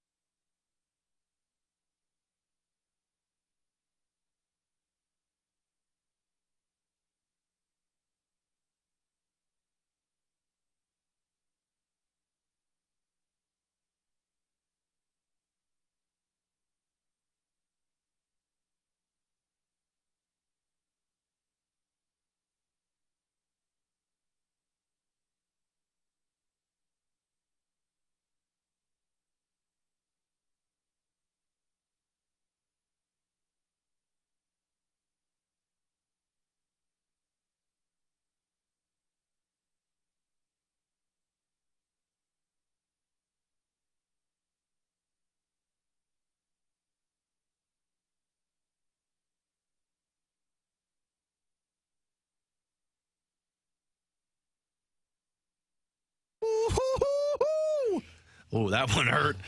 Also, I feel like breakfast almost came up on that one. How you feeling, bud? What's for breakfast? Well, Let's get a quick vibe check. Not as good now. With people pointed out my Colorado Avalanche suit. That made me feel worse. But I like your rooting for Vegas. Look, my family was sick over the last week. It went from my youngest to my oldest to my wife, and I thought I overcame it, but instead the Kraken was laying dormant in my system, and now it's about to be released. I don't know if it's going to be this afternoon, tonight, tomorrow morning, but the Kraken will be released at some point. 301-439-9646 is the Air Comfort Service text line for Bet It or Forget It. Guys, bet it or forget it. The Cardinals are happy about their Kyle Gibson signing. Out, forget it, whatever we're playing. Right, what did he do today? He's gone 2 innings. He made it through. Only 22 pitches to get through 2 innings. Yeah. What was that 22nd pitch? He's given up 3 hits. Has a strikeout. All over 105 miles an hour off to the bat. Has not walked anybody. Well, because they're hitting it. Exit velo so far today against Kyle Gibson. 89, 103, 107, 97, 104. But it's spring training, guys. Kyle Gibson, who's been in the league for like 13 years, is working on stuff. And none of those are the home run that he apparently just gave up. That one had to be like 115 miles an hour. So, forget it. Yeah. Instead, you could have, signed Blake Snell or Jordan Montgomery. I'd forget it. Yeah, forget it. If there was one signing that they're happy with, it would be probably Lynn. Lynn's been solid in spring. Gibson has a solid 11.6 ERA. Yeah. No surprises there. Who could have seen that a guy that has never really been a league average pitcher is going to struggle? Who could have seen it? He's working on stuff, man. No, he's not. No, you don't work on stuff when you're a savvy vet like they got in Kyle Gibson. Because he's healthy, and that's all they care about. Yeah, sure, okay. I'm being totally... All they care is that he has thrown 22 pitches. He's gotten through 2 innings. At this pace, he would be on pace to get you through 6 or 7. Yeah. That's why I'm not telling you that that's a good thing, guys. I'm telling you what the Cardinals would tell you about the signing. You're the Cardinals. That's what you are. I've told you, I have a list in front of me right here of the guys that I wish the Cardinals would have signed. Blake Snell, Dylan Cease, Robbie Ray, Chris Sale. One of those 4. That list says nobody because I love what John Mozeliak pulled off. Alex, what do you have for Bet It or Forget It? Bet It or Forget It, guys. Doug Armstrong pulls off a deal this offseason to free up $7 million. Deal or deals? I'll put it that way. 7 is aggressive because there's only like 2 guys on the roster that would meet that threshold. But if you want to do 6.5. Or you could combine multiple guys. I'm betting it. I think they're going to trade one of their defensemen. I don't know who it would be. If I had to bet, I would say they do it again with Torrey Krug. I'm going to be upset if that's the case. I think they should instead try to trade Justin Falk. But I'll bet it. I think they end up trading one of their defensemen in the offseason. I'll bet it as well because I think they'll either trade a defenseman or they'll trade Jordan Kyrou. I'm not going to rule out a Kyrou deal because That's why I brought that one up. Yeah, though I think it is clear he's a second-line winger, it is still a pretty disappointing season from Jordan Kyrou, in my opinion. I agree. So I would say that they may be open to exploring it because it's their last opportunity to. Because then the no-trade clause kicks in after, I think it's like July 1st or something like that in the offseason. So I think they'll explore it, and they may look to move on because though he would be a solid second-line winger, A, this season's a little alarming from a goal production standpoint, I would say, and B, I think it's a bit of an overpay for a second-line winger at this point. So I would say I would bet this. Alex, do you remember what... Okay, so Berube was fired after the Detroit game. Yeah, December 13th. Since then, Jordan Kyrou has 16 goals and 33 points in 40 games under Drew Bannister. So that's essentially half the season. How would we feel if this year, if we eliminated everything that happened with Craig Berube? If I told you Jordan Kyrou finished the year with 32 goals and 66 points. How would you feel about that season instead of what he's currently on pace for? Feel good about it, but not great. Because I think... He's, by the way, a -3 in that stretch. So that's improved. But to me... And he's averaging almost 19 minutes a game. To me, to take that next level, you need a 40-goal scorer with Robert Thomas. And I agree. And I don't believe he is that. And if he's not that, that's $8.5 million that you're paying to be your second-line winger, which is a great thing. Maybe Snuggerud comes in and becomes a 40-goal scorer for you, and you're like, whoa, where did this come from? Now you're cooking. But if he doesn't, which I can't put that type of pressure on a kid coming in, I'm looking at it saying, well, the only way Robert Thomas becomes a 100-point player is if he has a 40-goal scorer with him. And in that scenario, Kyrou's not it. Yeah, I just found it interesting that his production has taken on a pretty swift boost. But a lot of that was a chunk in the right when Bannister was here, and for about a month and a half. If you look at his last 15 games, it has not been that way. I think it's been better than you think, because he had that game where he had the 3 goals. Yeah. In the last, let's see here, I'll just go through this real quick. In the last 21 games, he has 8 goals, 8 assists, 16 points. Okay. The production's actually been a little better than I think a lot of people are willing to give it credit for. He's been decent.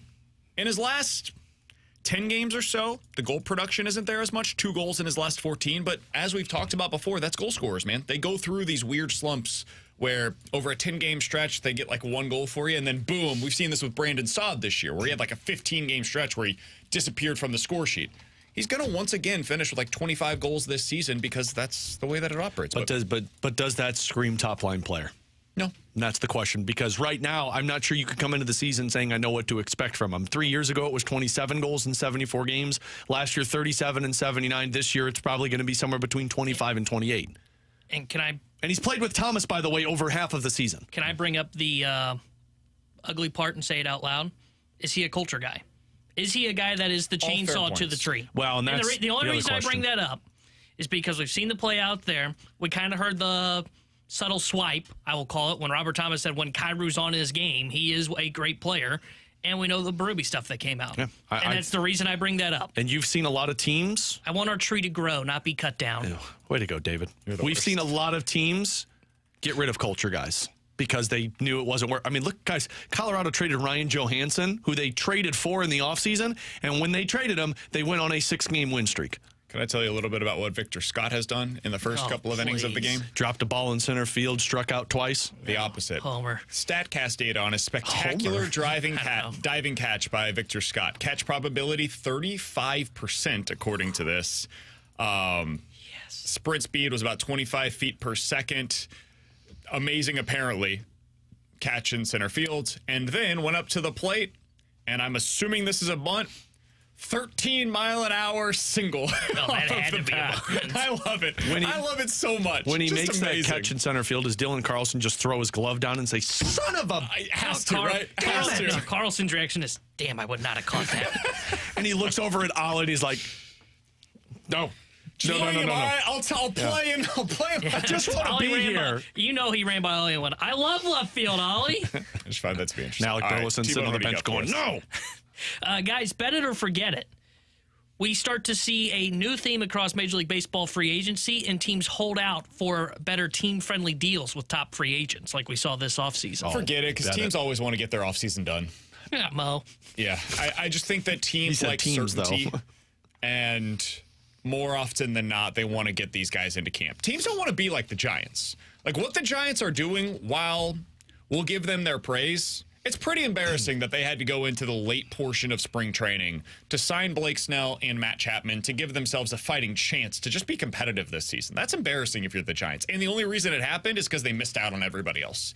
Shohei told them no. Yamamoto told them no. They wanted to get other guys, but they didn't have the opportunity to do so because they got outbid for them. So I'm forgetting this. I don't think that this will be a trend. We see this once every 5 years. We saw it with Harper and Machado. That offseason, it was weird. They signed late into spring training, and then things started to get back to normal. And then we got another cycle, and then it'll get back to normal. So I'll say forget it. I'm going to say bet it, because I do think that there are going to be teams that don't want to pay the hefty prices that are on free agents. And when nobody signs them, there's going to be a team that says, wow, we'll just wait this one out so we can swoop in at the last minute. So the reason I bring this up, and I typically have been the guy that says forget it, is there's just some guys out there that don't make sense as to why you have to wait on them. Like, why is J.D. Martinez still a free agent? Like, I can't understand his market. Yeah, but he's the Cardinals should sign him. Incredible hitter still. I'm with you. Like, the Snell one makes sense. Like, if you didn't want to give Blake Snell 5 years, I mean, I get it. You know, Jordan Montgomery, you don't want to give him 5 years. I get it. Matt Chapman, 5 years. I get it. But at some point, Blake Snell knew he wasn't getting 5 years, and then there were teams still not going out there to sign him to a 1 or 2 year deal. I think he was waiting for injuries. He was hoping that the injury for Garrett Cole was going to be enough for the Yankees to say, you know what, screw it. We'll give you the 5-year, $150 million deal you're looking for, and they didn't. So I think that's why he was waiting. On J.D. Martinez, I think that's just a matter of there's not very many DH spots available. And so when you have a player that is exclusively a designated hitter, there were other guys that were on top of the priority list for teams. I think it's I would sign JD Martinez. He was really good last year. I think he's an injury signing. He's going to be a guy that after an injury takes place, they sign him. He'll be the guy that gets signed in the middle of the season, and he comes in, and you're like, well, where'd this come from? And offense is underperforming. They need a right-handed bat. They're like, you know what, JD Martinez, come on in. The prospect that they were hoping stepped in and was the DH for him wasn't good, and they had to send him back down. See, that's where I would say, like, I just don't understand this team process, and I think this is where baseball's got an issue of, well, let's just see what the prospect has to do. Man, I can already tell you, JD Martinez is going to be a lot better than a lot of the prospects a lot of teams are going to run out there this year. I can guarantee that. I can hit a button right now and tell you Martinez is going to be better than some of the prospects teams are running out. Cubs are running out a couple prospects, like, what's his name? Crow Armstrong, whatever his name is. I will hit a button now that JD Martinez will be a better hitter this year than him. And I'm not even saying the Cubs should sign him. I'm just using that as an example. The thing is, he's a center fielder. And so there's flexibility. Like, I hear what you're saying, but this is the case for a lot of guys. Like the Cardinals have Nolan, Gorman, and Brendan Donovan. You're not going to sign JD Martinez to be in that spot. And I think a lot of teams fit into that criteria. Again, I agree with you that a team should sign him. But almost every team in baseball will look at it and say, well, we've got these internal options that we want to see first. It's kind of like what the Cardinals were a few years ago, where they had Juan Yepes and I can't remember who the lefty bat was, but another lefty bat that was available to them. And they're like, neither of these guys are really hitting the way that we want them to. Let's go get Corey Dickerson and Albert Pujols, and they'll be our designated hitters. Oh. Eventually, somebody's going to get into that spot with JD Martinez. He hit 700. Did I say that out loud? All right, let's get to a few of these from the text line. 314-399-9646 is the Air Comfort Service text line for Better to Forget It. Better to forget it, guys. Yadier Molina not showing up for Cardinals camp is a sign that Wilson Contreras is once again going to be terrible defensively. Oh, forget it. Wasn't terrible defensively last year. People blew it out of proportion. One guy did, Jack Flaherty. I'll forget this, but I would disagree on the part. He wasn't bad. He was bad defensively. Bad is not terrible defensively. Terrible defensively is the dude was a liability every single game, and I don't think he was. I felt better about Herrera behind the plate last year than I did Contreras. So that's telling me something on his 5-year contract. Is Herrera one of the best bats in the second half of the season? I mean, he was actually pretty good behind the plate. All right, Better to Forget It. I don't think that it's because of Yadier Molina. I don't think Yadi was going to fix him. I don't think. Yeah, Wilson Contreras is exactly who Wilson Contreras is. Better to Forget It. The Cardinals will trade for Pablo Lopez at the deadline. God, I hope so. That ain't happening. He's been my Pablo Sandoval, maybe. Reunite the top. He's in camp, I guess. I know he is. They'll trade for him because they need more leadership. Reunite the top two in the Twins rotation for me. I mean, it worked for him. I'm forgetting. They're not trading for anybody. I thought he had a contract extension. Better to Forget It, guys. We will see quarterbacks go in each of the top 4 picks in this year's NFL draft. I'm going to bet this because I think a team trades up to draft J.J. McCarthy. I think I saw a mock draft earlier today. I think it was Daniel Jeremiah. He said that this was pure chaos is what he did it, but he had the Vikings trade up to draft McCarthy. I don't think I've ever seen a team so clearly in the mix to trade up in the first round for a quarterback this far away from the draft as we are watching right now with the Minnesota Vikings. They are shouting to everybody that will listen with their actions. We are going to trade up. It's a matter of when, not if. It reminds me of when the Rams and the Eagles that offseason prior to the draft where they got Jared Goff and Carson Wentz at the top of the draft. Didn't really work out for either of them, but they traded up pretty early to be able to go 1-2. That's not happening this year. Chicago, Washington, I don't think either are trading out. But I think Denver, I think Vegas, I think the Titans and Giants, all of those teams, along with Minnesota, are potential trade-up candidates. Minnesota trading up back into the first round. They now have 2 first-round selections to use. I think that's what's going to end up happening. Minnesota will trade up to number 4, and they'll be top 4 selections quarterbacks. Yeah, I'd bet this as well because I think Alex is spot on. I think somebody's trading up to 4 with Arizona to maybe get that guy, or if New England wants to trade out. If New England trades out, then no, this will not happen, I don't think. But I think they take a quarterback, and I think you're right. There's multiple teams that have just been, like Vegas screams a team that's going to try and trade up to get a quarterback. I think Vegas sits and hopes that Penix Jr. falls to him. I think Penix Jr. is the guy that they're like, well, let's get him. That's what he had today in his... Jeremiah did? Yeah. Yeah, I think you're right. But I think the Raiders sit and say, whether it's Bo Nix or Penix Jr., one of those guys fall to us, and we'll draft him because we don't need him right away, unless he impresses out of camp. Coming up in about 15 minutes or so, we're going to dive into the junk drawer with the story too crazy to believe in the NBA. We'll get into that coming up here in just a little bit. But next, John Mozeliak made a comment about why he decided to give a contract extension to Ollie Marmol the other day. I wonder who this is applying to. We'll talk about it next year on 101 ESPN.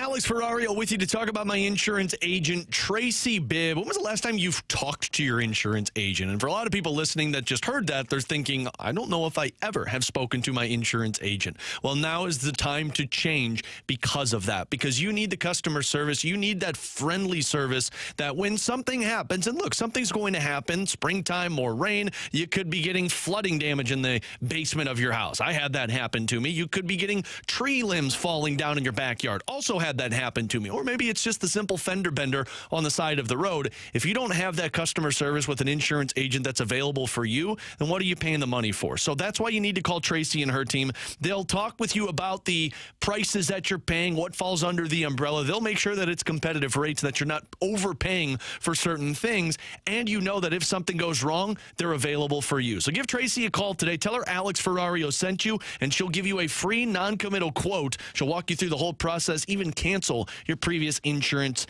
agent. 314-328-4260. That's 314-328-4260. It's no fib. You're always in great hands with the Bibb.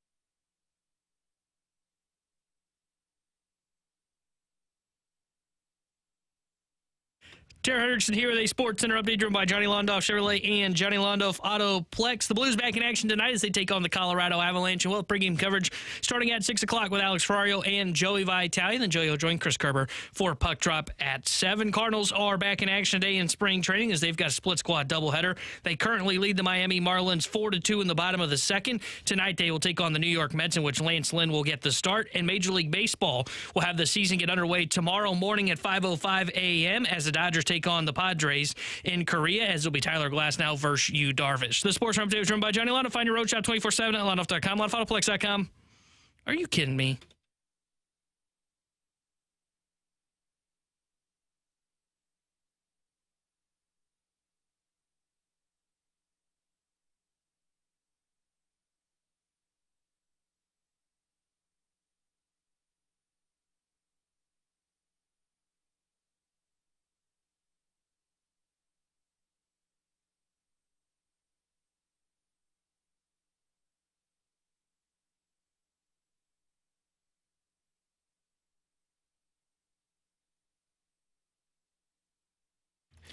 John Mozeliak had an interesting quote the other day. He said, quote, "As I sit in meetings right now and we talk through some things, especially how we have to think about the roster building decisions, the one thing I don't want to have happen is for somebody like Ollie Marmol to think about it for a, quote, win now at the expense of the bigger and better decision down the road because there's pressure for him to win right now. If we knew he was going to be the manager anyway, let's just deal with it now. That's how we got to this decision." Again, that was John Mozeliak the other day to reporters down in Jupiter talking about why they decided to extend Ollie Marmol. With Alex Ferrario and Tanner Hendrickson, I'm Brandon Kiley. Alex, that quote stood out to me because it made me think, especially as we're watching Victor Scott, who today has a bunt single where he outran the throw by going 30 feet per second, which is considered to be elite.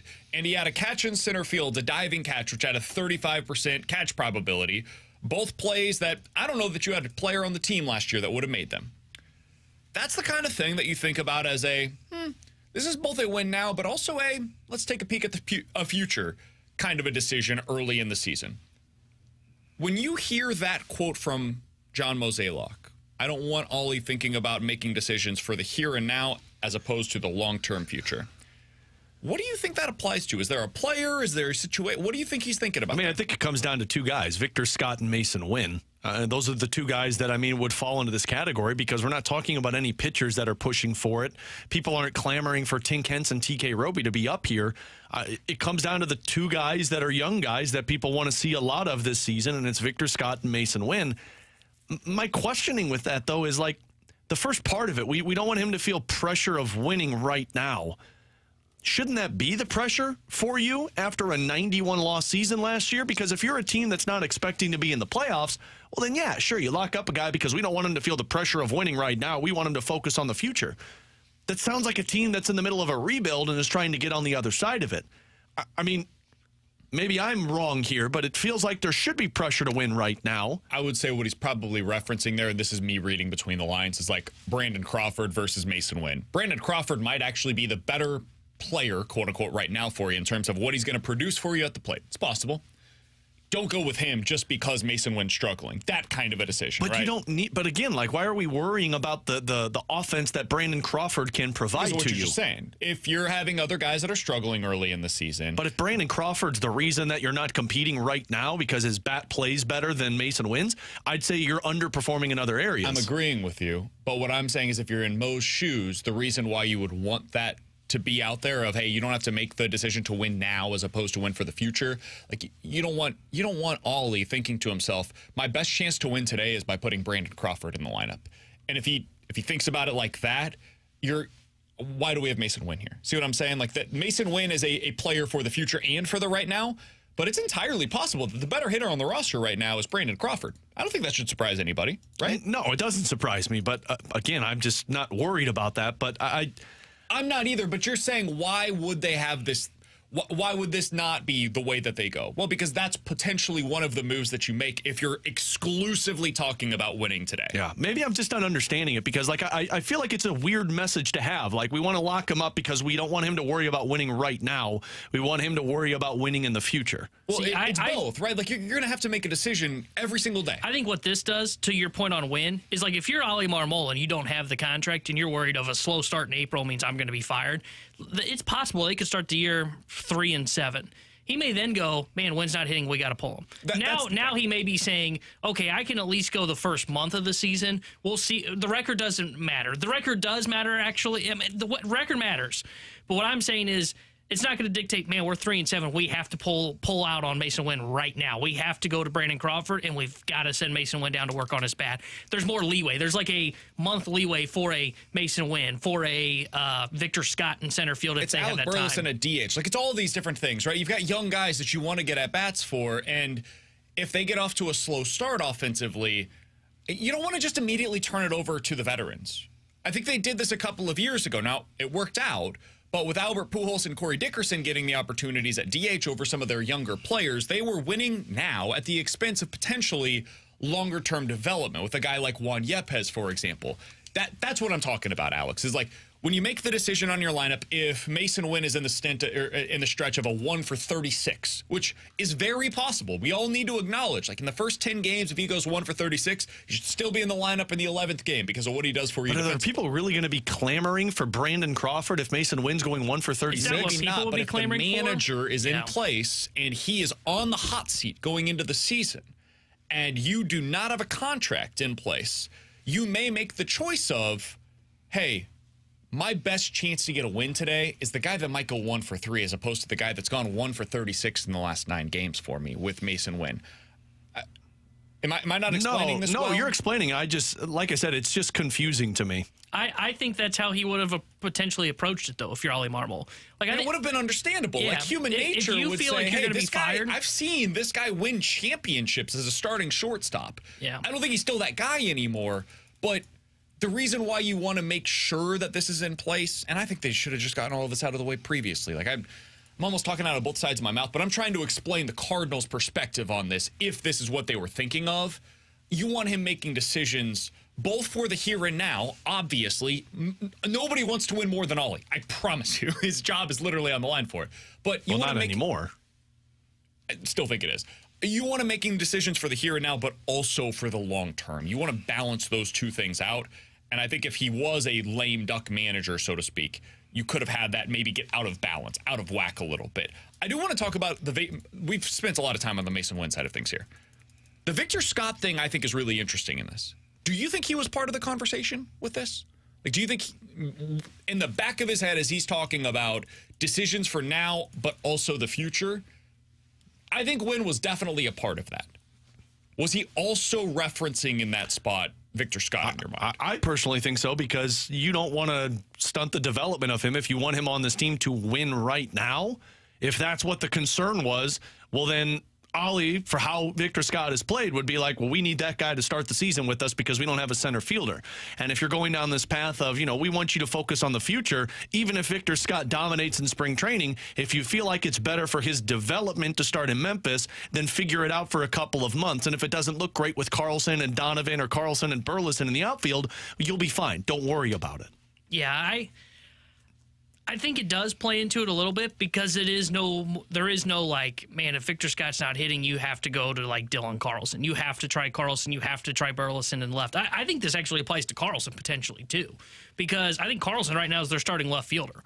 I think the outfield currently constructed is going to be Carlson in left, Scott in center, and Walker in right. And I think what this allows, this comment from Mo, is, hey, let's give Scott runway. Let's not just go like a week and it's a struggle and, man, your job's on the line. You all of a sudden have to throw Burleson into left field and make our defense worse. I think it does apply to Victor Scott. I think it applies a little bit to Carlson out in left field to try and give them the best defensive alignment in the outfield. I think this also applies to like a Nolan Gorman, for example. Gorman last year, I don't remember what month it was. I think it may have been May or June. was awful at the plate, genuinely awful, like a 143 batting average. Yeah. But because Ollie knew his job was safe at the time, because Mo had came out and said it publicly, he could continue to run him out here. I think the same case will be true this year as well. If Gorman goes through a early struggle in April, instead of going, man, I've got to go to like Matt Carpenter or Alec Burleson as DH, he can continue to run out Gorman's bat in that DH spot because of the pressure now coming off of there is pressure to win, but it is no longer like, hey, if I have a first month, my job is done. You can still potentially recover from a bad first month if you're Ollie Marmol. I'm going to be interested to see how this all plays out. Really interested with some of the young guys because they have so many different timelines taking place simultaneously right now. Like they've got these young guys that they're trying to bet on for the future with Walker and Wynn and Scott and JC and Gorman and Donovan and Burleson and Herrera. Like I've basically named an entire lineup of players that you could have that are long-term fixtures for the Cardinals organization, they believe. But also you've got Matt Carpenter and Paul Goldschmidt and Nolan Arenado and Wilson Contreras and the entire pitching staff. Just look over here. Like there is like no middle ground to this roster. The only guys that are like that 27 to 30-ish range are like Carlson, kind of close to that, and then like Tommy Edman, who's not even going to be a part of the opening day roster, and then some of the guys in the bullpen. Like your actual core group of players is all on one end of the spectrum or the other.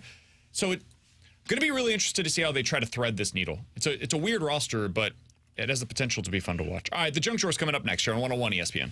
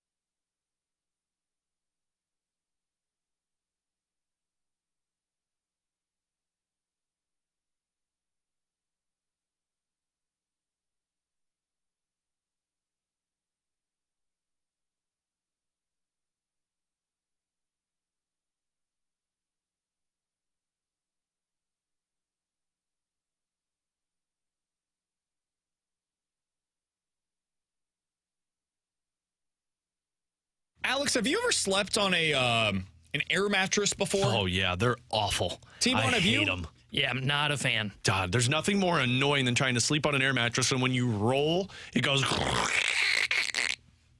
wakes you up. Terrible air mattress impersonation, by the way. That was really something, buddy. It was like a creaking door. So when we had Luca, we slept out in the living room for a while. And it's because he was in the bassinet, wanted to make it easier for both of us to be able to help with the nighttime feeds. We just go out to the living room, right? And Kara asked me at the time, she's like, should we do the couch? Should we do an air mattress? What do you think would be easier? I was like, we have a nice couch. We spent money on this couch. I am not sleeping on an air mattress. We are above that. We are over the age of 30, right? When I say above that, I'm not talking down to anybody that sleeps on an air mattress. Do you? But if I don't have to sleep on an air mattress, look, I'm not going to sleep on an air mattress. My back can't handle an air mattress anymore, and I'm 33. The reason why I'm bringing this up, Alex, is because DeAndre Ayton was asked recently why he struggled to start out this season. His response, quote, "My body just wasn't my body. People forget the human element of this. I'm just adjusting to everybody. Being comfortable waking up. I didn't have a bed for quite some time. I was on an air mattress trying to figure this out." Wasn't he a first overall pick? And he's got a huge contract at this point. This is the same guy that couldn't get to the basketball game because his neighborhood had the ice. Remember earlier this year? I forgot that was Ayton. This dude seems like an excuse factory. So the hell are you sleeping on an air mattress when you were drafted that high? He's making like $35 million a year. DeAndre Ayton is. I mean, man, good on him if he's money management, but like, buy yourself a damn bed. Like, why are you sleeping on a freaking air mattress? LeBron James spends $1 million a year on his body. $1 million per year on his body. That'd be nice. Meanwhile, DeAndre Ayton's out here sleeping on an air mattress. How much do you think you spend a year on your body? Not $1 million. I probably am more in the negative from eating out. I don't think I actually spend, but how much fast food I eat, it probably is. Can you imagine what the response would be here locally? I'm trying to think if Jordan Kyrou came out after the season. Because DeAndre Ayton's kind of their equivalent of that, right? He's just this controversial figure that everybody's like, man, look at all of the talent. If he could just extract it and cared a little bit, he would be so good. That's kind of what we're feeling like here in St. Louis with Kyrou. If Kyrou came out and there was a great long-form piece with JR after the season about what went wrong, why did he take a step back in his development this year? And he was like, you know what, JR? I got to tell you, I moved into a new house this year. And I slept on an air mattress. And I couldn't figure out what kind of bed I wanted, so I just slept on an air mattress for the first 3 months. No, that would be completely obliterated. It would be completely if you're the Phoenix Suns after you draft that guy. He's not even with Phoenix anymore. No, I know. He's with Portland. But like when he was drafted in Phoenix, which I'm assuming this is part of the problem, right? It started this way. If you're drafted by Phoenix, and look, if this is a problem, you know he's telling his teammates, like, damn, my back hurts. I've been sleeping on an air mattress. How the hell, if you're the Phoenix Suns, you don't find some type of endorsement with a mattress company to say, let's buy you a Tempur-Pedic, DeAndre? It's ridiculous. It's not ideal. Like how? You know, I never made excuses when I first started doing this show because I never had a couch. I slept on a damn futon for like the first 4 years of high school because I was like, futon sounds fun. You wake up, yeah, 18 years old. There should be a clause in his contract that says, don't DeAndre, talk.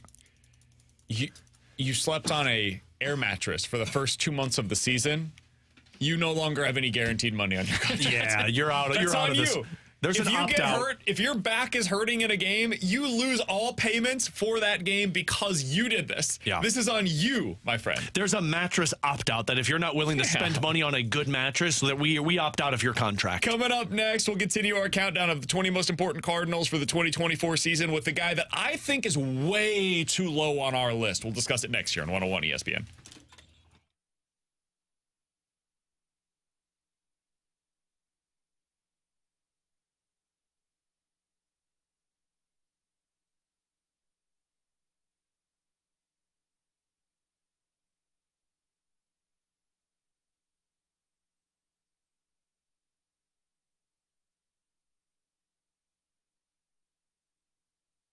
With Alex Ferrario, I'm Brandon Kiley for our friends over at Circa Sports in Illinois. Alex, Circa Sportsbook is the largest sportsbook in Las Vegas, and it is now available to each and every one of you in the state of Illinois. It's available to you at your fingertips. Just download the app today. It's the Circa Sports Illinois app.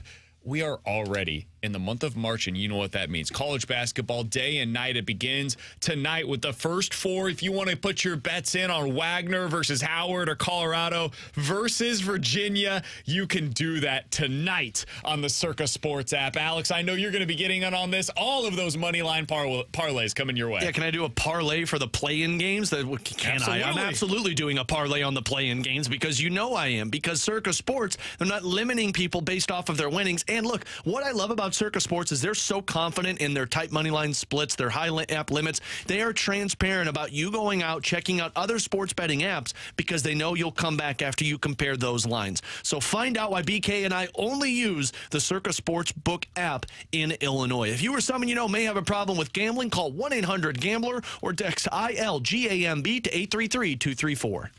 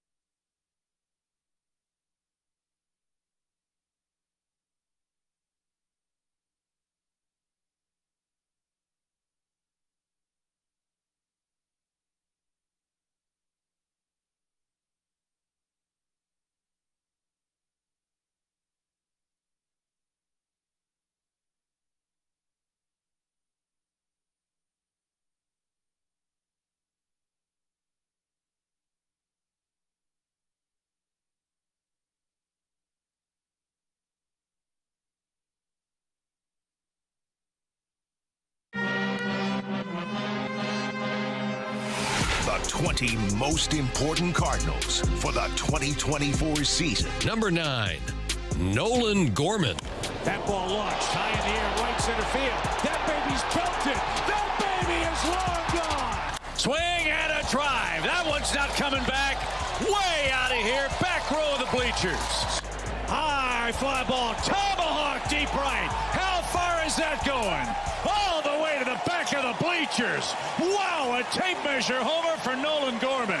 At number 9 on our countdown of the 20 most important Cardinals for the 2024 season, it is Nolan Gorman, the young left-handed power hitter for the St. Louis Cardinals last year. Had a breakout season, I think it's fair to say. 27 home runs in 119 games for the Cardinals at just 23 years old. One of the better pure power left-handed hitters in the game. Alex, I think this is way too low. I think you ruined this list for us right here with Nolan Gorman. What'd you do? I had Nolan Gorman at number 5. Jesus. On my list of the 20 most important Cardinals heading into 2024. It's a little aggressive. T-Bone had him at number 7.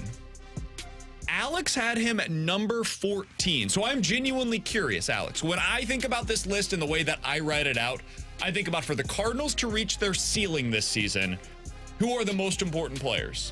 And I'll explain why I had Nolan Gorman so high here in just a minute. But why did you have him so low? Why was he lower on your list than he was for us? Like, you had Ryan Helsley, Mason Wynn, and Lance Lynn ahead of, or excuse me, You didn't. Yeah, Lance Lynn ahead of him on your list.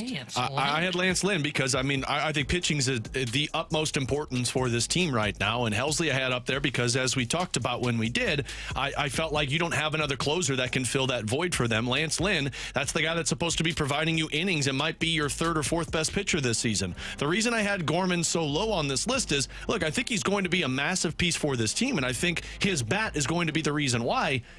But I look at it and say, okay, well, if he doesn't hit, I don't think that plagues the team as much because, as we've talked about, I can put 5 different bats on the offensive side that are more important than Nolan Gorman going into this season. And at the position, if he doesn't look great there, you put Brendan Donovan at second base and Nolan Gorman becomes your DH. So I put him low because we're relying on his offense to be a massive piece for this team. And again, if Nolan Gorman's not hitting well, I'm not going to point at that and say, well, that's why this team was awful. I'm going to point at Goldschmidt, Arenado, Walker, Contreras, and saying that's why this team is struggling. I think I'm seeing where the difference is. You're looking at it as the floor. I'm looking at it as the ceiling. It's one of those classic arguments, right? What are we talking about? Are we talking about how do you get to the playoffs, or are we talking about how you win the World Series? For me, we know that's not happening. But I'm talking about reaching their ceiling, and their ceiling should be winning the World Series this year, right? That's what everybody's hoping for, at least. For me, this team cannot win the World Series if they don't have Nolan Gorman reaching something close to his ceiling. You don't have anybody else in your lineup. We've talked about it for years. And I think it's Jesse Rogers from ESPN that's mentioned this over the last few seasons. If you don't have a left-handed power bat in your lineup, you can't win the World Series. Can't do it. Every team that's been there that has made significant strides over the last few years, they've got a guy that profiles that way. A lot of the times, Kyle Schwarber, regardless of which team it's been on. I think for the Cardinals, you have one guy that profiles as that. It's Nolan Gorman. I can't point to any other left-handed bat available to you that has the potential to hit 30 home runs this year. And I think for Gorman, the expectation is that he hits 30 home runs for you this year. So you have Jordan Walker, you've got Arenado and Goldie and all of these different Contreras, they're all right-handed. They're all hitting for average and power potentially, but they're all hitting from the right side. If you don't have Nolan Gorman reaching his ceiling from the left side as a power bat, you have nobody else who can.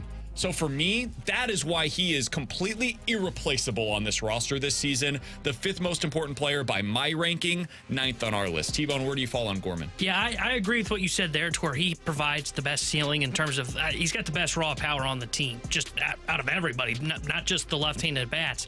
The reason I had him a little bit lower on my list, where you mentioned I had him at 7, he probably would have been 5th for me if I knew what they were going to do with the lineup when we made the list, because I felt like there was a chance they were going to put Newpar in the 3 hole, which I just totally disagree with, but I thought there was a chance they were going to do it. And if that's the case, where's Gorman hitting? You know, is he all the way? Because it's not going to be 4, it's not going to be 5. If it's all the way down in 6, he loses some of his importance. Now, the way things are, he would be 5 for me because he's clearly going to be their 3-hole hitter. And you're right, he provides the most pop for this team. You need that left-handed power. That's why I had him top 10. And if he were going to be the 3-hole hitter, he would have been 5th for me on my list. Here are the left-handed power bats across the league. Matt Olson, Atlanta. Kyle Schwarber, Philly. The Dodgers with Shohei and Max Muncy, both of whom had at least 35 home runs a year ago. The Yankees have Juan Soto. The Rangers have Corey Seager. The Dodgers also have, by the way, Freddie Freeman, Kyle Tucker on the Houston Astros. Chicago's got Cody Bellinger. Arizona's got Corbin Carroll. If you are a contender and you don't have one of these guys, and by the way, I didn't even mention Bryce Harper, who finished with 21 home runs last year because he only played 126 games. If you don't have one of these guys, you are not a real contender. You have to have somebody that fits into this kind of a role. The Cardinals have the potential to have it with Nolan Gorman.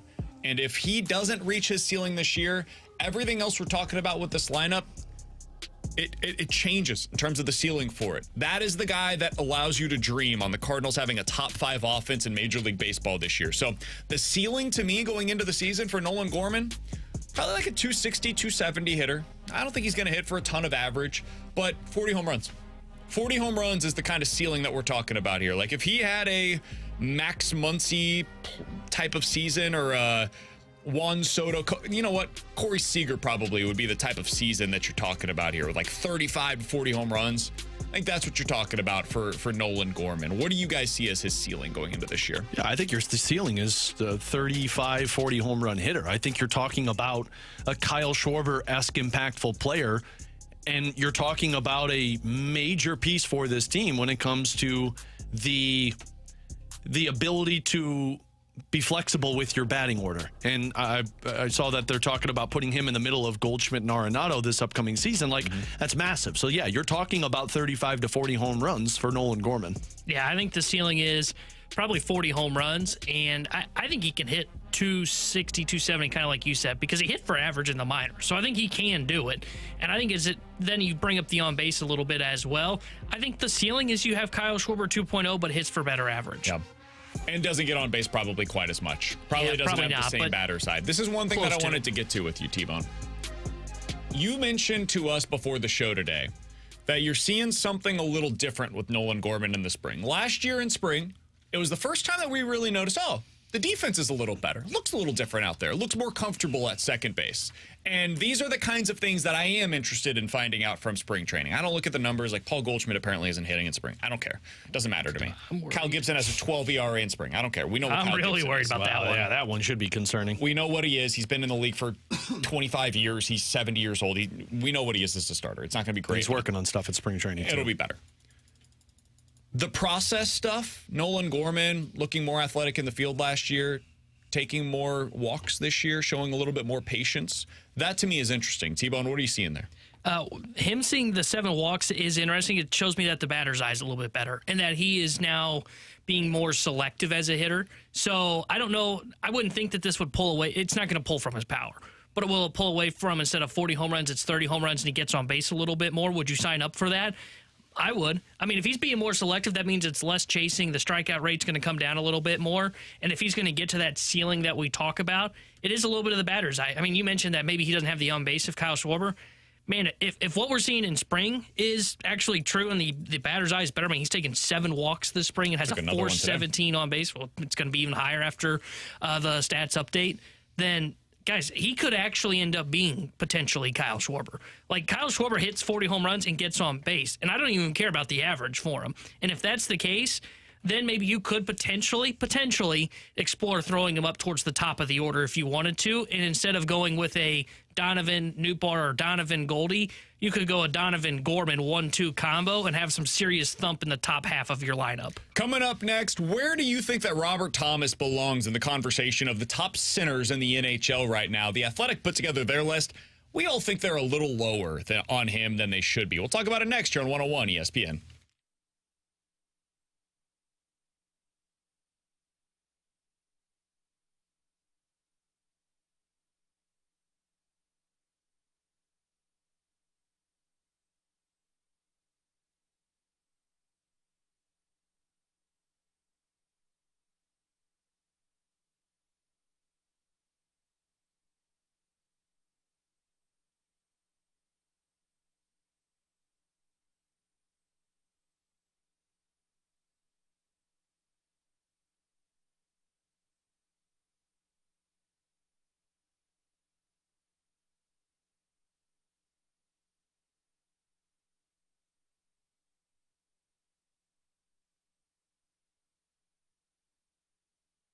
Alex Ferrario with you to talk about my friends over at Rhino Shield. You've heard me talk about what they've done to my house. So you're probably driving around, you're driving past different businesses, and you look at some of these businesses, and one, you'll see the ones that are worn down and look bad, paint chipping off, and you're thinking, man, that business has been around for 40-plus years. But then you drive past another business, and you see the fresh new paint, the coating on the side, a new roof, and you think, wow, that's brand new. Well, that's probably one of the customers of Rhino Shield and the changes that they make. Darren and his team do outstanding work for the exteriors of homes and businesses, and they've already been working on stuff for the 2024 year. Chesterfield Amphitheater, Cottleville Smiles, Automotive in Kempen in House Springs. They did the paint job for a complex right next to my house that looked old and worn down, and now it looks like it was just built. And that's the work that you get with Rhino Shield. It's a 2 to 3 3 coating process. It's got a lifetime warranty, and on top of it, you know that the work that they're doing is going to last the time for you at your home or business. Water damage, sunlight, UV rays, it's all taken care of with Rhino Shield. Give Darren a call today. Tell him Alex Ferrario sent you. 877-25-RHINO or 877-25rhino.com.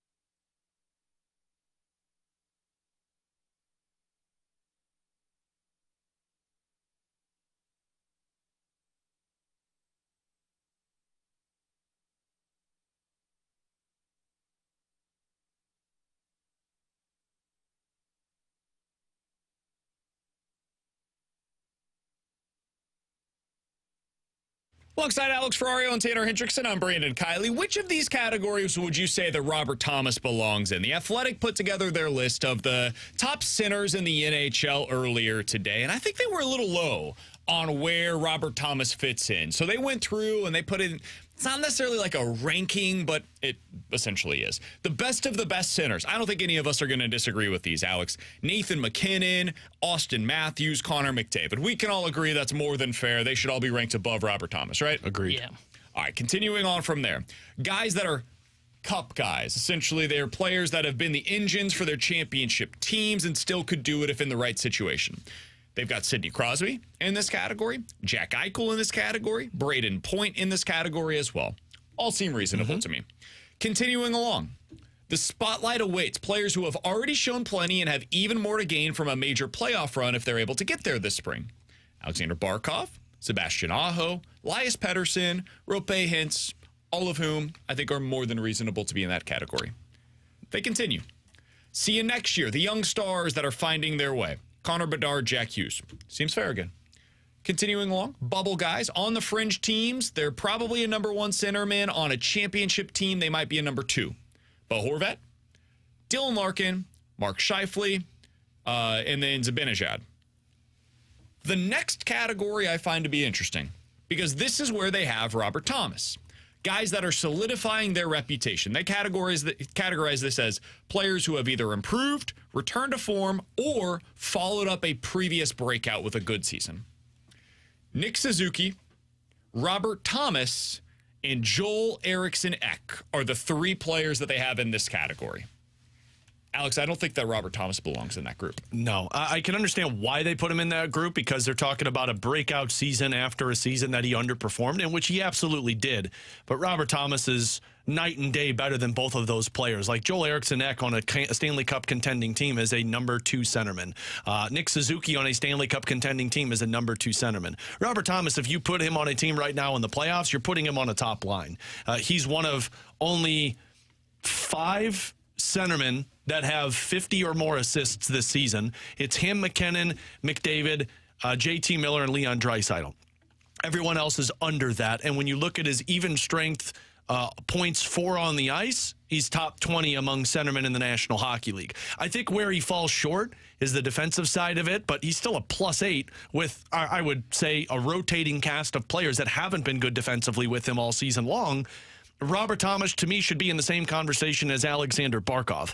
Those are the two guys that I would say you look at them right now and you say, yeah, those are guys that could center a team on a Stanley Cup championship as the #1 centerman. They just haven't gotten there yet. So the other conversation that is related to this, and Alex, we've been having this for most of the season, is what he has around him in terms of the wingers, right? A lot of these guys that are legit #1 centers, no doubt about it. You put it with you write them in pen, not pen or pencil.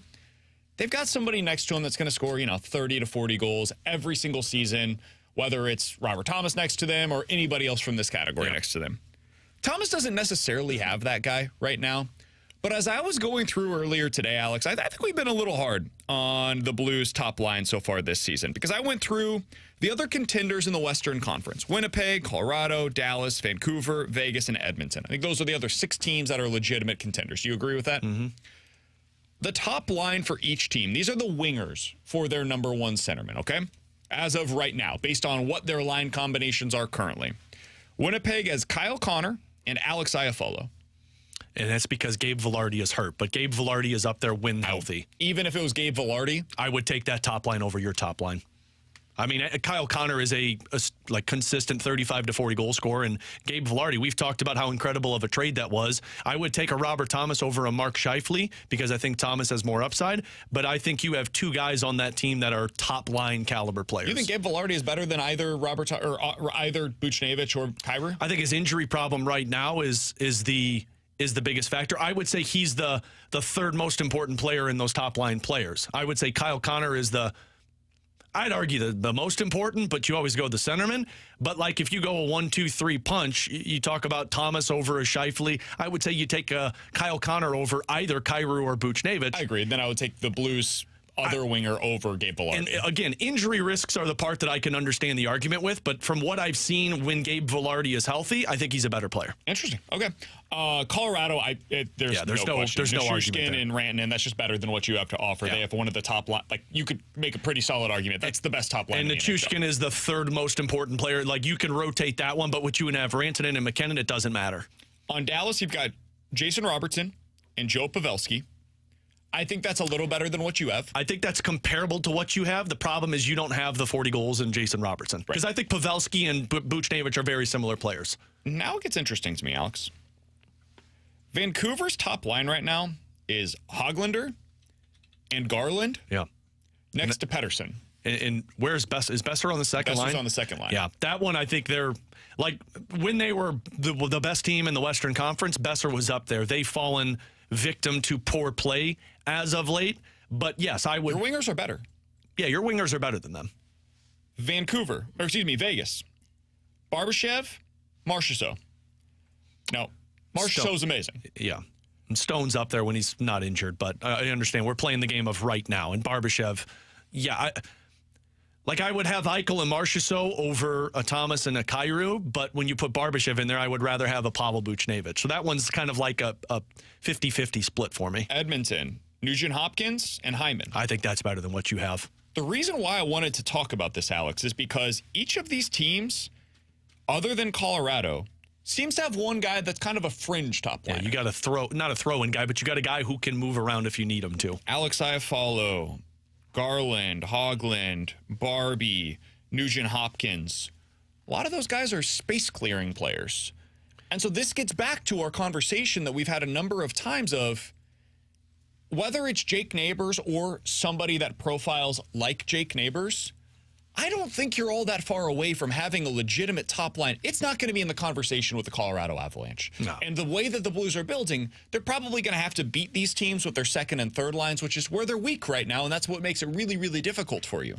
But the reason why I wanted to bring this up as a conversation is because I think you can probably get by with one of Buch or Kyrou on that top line if you are willing to have the other player up there be Jake Neighbors. And then whoever wasn't on that top line can be a second-line player. Some of the teams that we've mentioned here have expensive second-line players that are just overqualified second-liners for them. Brock Besser would be one of those players who's making like $6 million a year, I believe it is. You're missing the other guys in the middle six right now. Yeah. And that's what could put you over the top, and that's where guys like Snuggerud and Dvorsky and hopefully this offseason maybe adding somebody else could come into play. But I just found it interesting as we go through and you actually compare them one-to-one to some of these other top contenders in the Western Conference. You fall short compared to some of them, no doubt about it. But it might not be quite as far off as what I previously would have anticipated. The way I would label it is I think you have two guys right now that are rotating pieces. Like, I think you've got two guys that are like Valerie Nichushkins or Brock Bessers, guys that can play up there for you, but are probably better suited to play on the second line. It's kind of what Brandon Saad is. He can play on the second line for you, but he's better suited on the third line.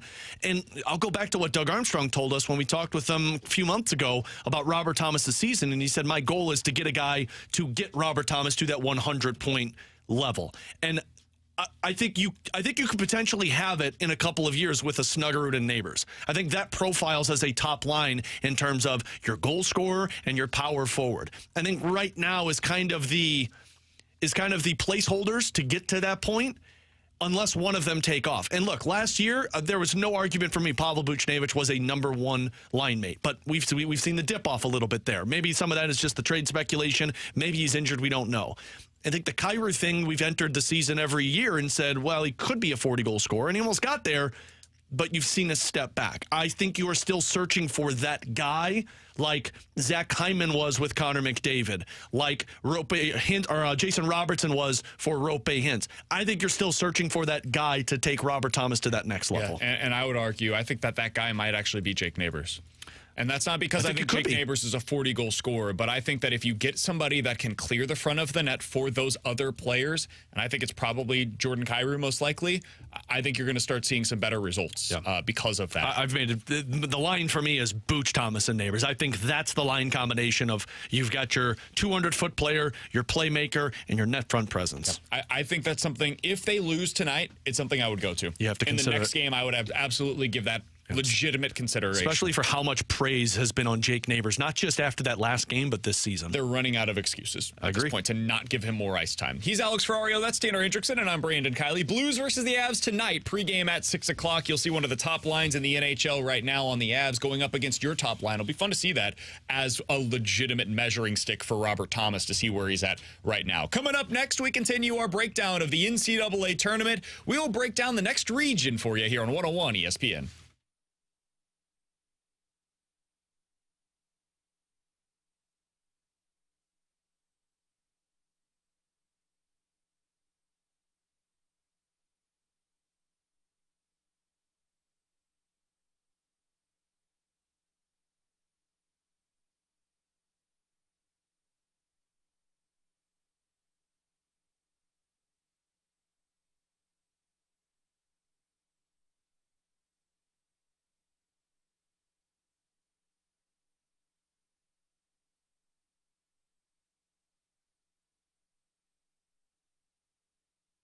Alex Ferrario back with you to talk about my friends over at Classic Air Care who have been making people comfortable since 1926. And look, when it comes to purchasing an HVAC system, nobody wants to do it. It's like buying a car. You're thinking, great, now I got to go through the sales side of it and get up priced on everything, and it's going to be a disaster. That's why I love Classic Air Care. I've already had the conversations with them about purchasing a new HVAC system. Now, I'm not there yet because they take incredible care of my 26-year-old unit, but I know that when I get to purchasing an HVAC system, they're going to walk me through the whole process. They're going to tell me what I need, not what would be good for me. And I think that's great with Classic Air Care. Plus, they've got financing options, which is huge, especially when you're putting that much money towards a new HVAC system. The financing offers that they have is for $99 a month for a new HVAC system. It's 18-month 0% financing. You can see all of the reviews that they have, a 4.8 rating up on Google Review, and find out why me and my family have been using Classic Air Care. Find out for all of your HVAC needs at classicaircare.com.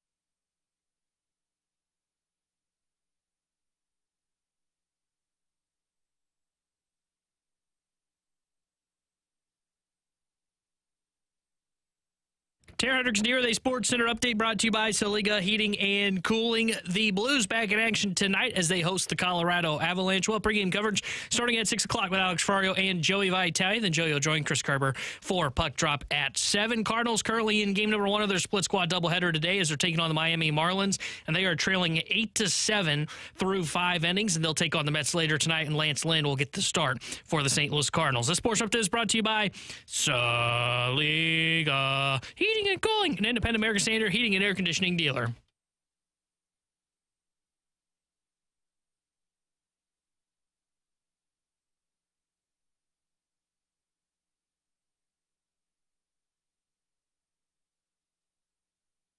All right, let's get into our NCAA tournament regional breakdown. We continue with the West region, guys. I'm going to be honest with you. This region sucks. I'm having a tough time feigning interest in this year's NCAA tournament. I'm going to watch it. I'm going to bet on it. We're going to have a great time. We're going out to O'Fallon. We're going out to Cybergs. We're going out to Helen Fitzgerald. That's right. It's going to be a good time. Cybergs. Good time to be had for all. All right, coming up, a rewind here on BK and Ferrari. Oh, do we already screw the timing up again? But T-Bone, we talked about this off air a little bit ago. Well, I don't know what you're talking about. I'm excited. I love It's March Madness. but we're going to pretend like it is for the next 7 minutes here on BK and Ferrario as we break down this West region. The number 1 seed in this region is the North Carolina Tar Heels. Number 2 seed in this region is the Arizona Wildcats. I have no interest in watching them play basketball. Baylor is the 3 seed, and Alabama, who doesn't play any defense, is the 4 seed. Good. All right. Good. Let's go through this the way that we did yesterday. We will continue doing this each of the next 2 days with the final 2 regions as well. Maybe the game you're most looking forward to see in this region is what, Alex? Mine's Nevada versus Dayton. And I on my bracket that I filled out, I have Nevada upsetting Dayton because I think that they're an inconsistent team, but I think they're a better team than a 10 seed. I think they should have been ranked a little bit higher. And frankly, I never buy into the Dayton Flyers. Although when I never buy into them is when they typically make me regret it and tear up my my bracket. So that's the one I find interesting. It's funny because I had that one as well because I really like that Nevada squad. Nevada's favorite in that game, by the way. Yeah. They're also a 10 seed.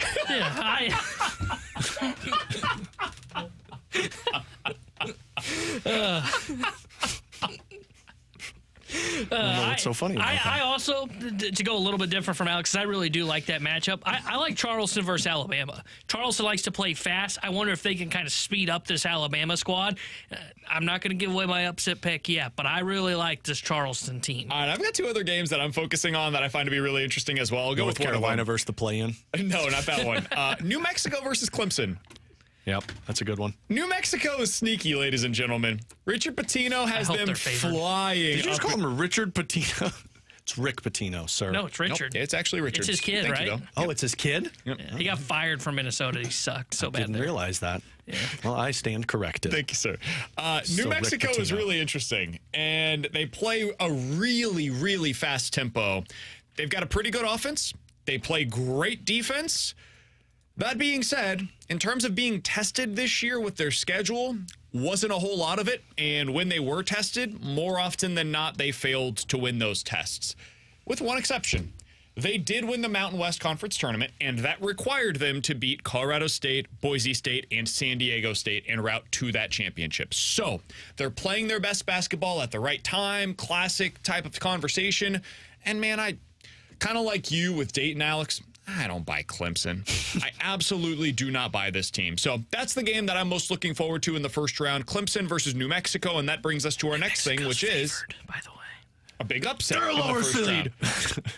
I am going with Grand Canyon, dude, over St. Mary's. I have 3 upsets in this division, and that's one of them. And I felt like an idiot when I put it, but I'm like, I don't buy into St. Mary's. This is interesting because I got St. Mary's in the Elite 8. Do you? Wow. I love they're like a 3-and-D type team, and I really love that. And I think that's going to play great in March. Now, granted, part of the reason I have them getting there is I have them meeting 13 seed in the second round, but I love the St. Mary's squad. I don't see them getting upset by Grand Canyon. St. Mary's is very good, but when you have a 3-and-D squad and you play as slow as they do, I always find those to be the types of games where you can allow the other team to stick in it, man. Grand Canyon can shoot. Randy Bennett is going to play slow as molasses. He's one of the Bennett Bros, and those teams we know, T-Bone, from Virginia's experiences in the NCAA tournament, they are always liable to lose earlier than you expect them to. When you play that slow, you keep the other team in it, and then suddenly there's a couple of plays down the stretch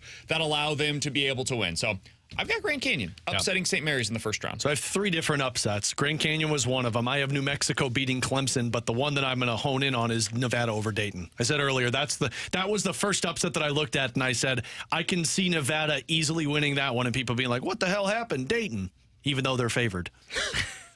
To be fair, New Mexico's favored, I was going to say all of these are favored, probably. The one I like is I've been hitting at it, Charleston over Alabama. Charleston likes to play fast, and Alabama stinks defensively. I think the defense, and look, this is why I've been alarmed about this Illini basketball team in the East region. Man, if you don't play defense in March, you got to play perfect offensively. And if Charleston plays fast and they find a rhythm, I think they can hang around, and I think they could potentially upset Alabama in the first round. All right, let's continue with our sleeper pick to win the whole thing out of this division, out of this region, to come out of this region, represent it in the Final Four.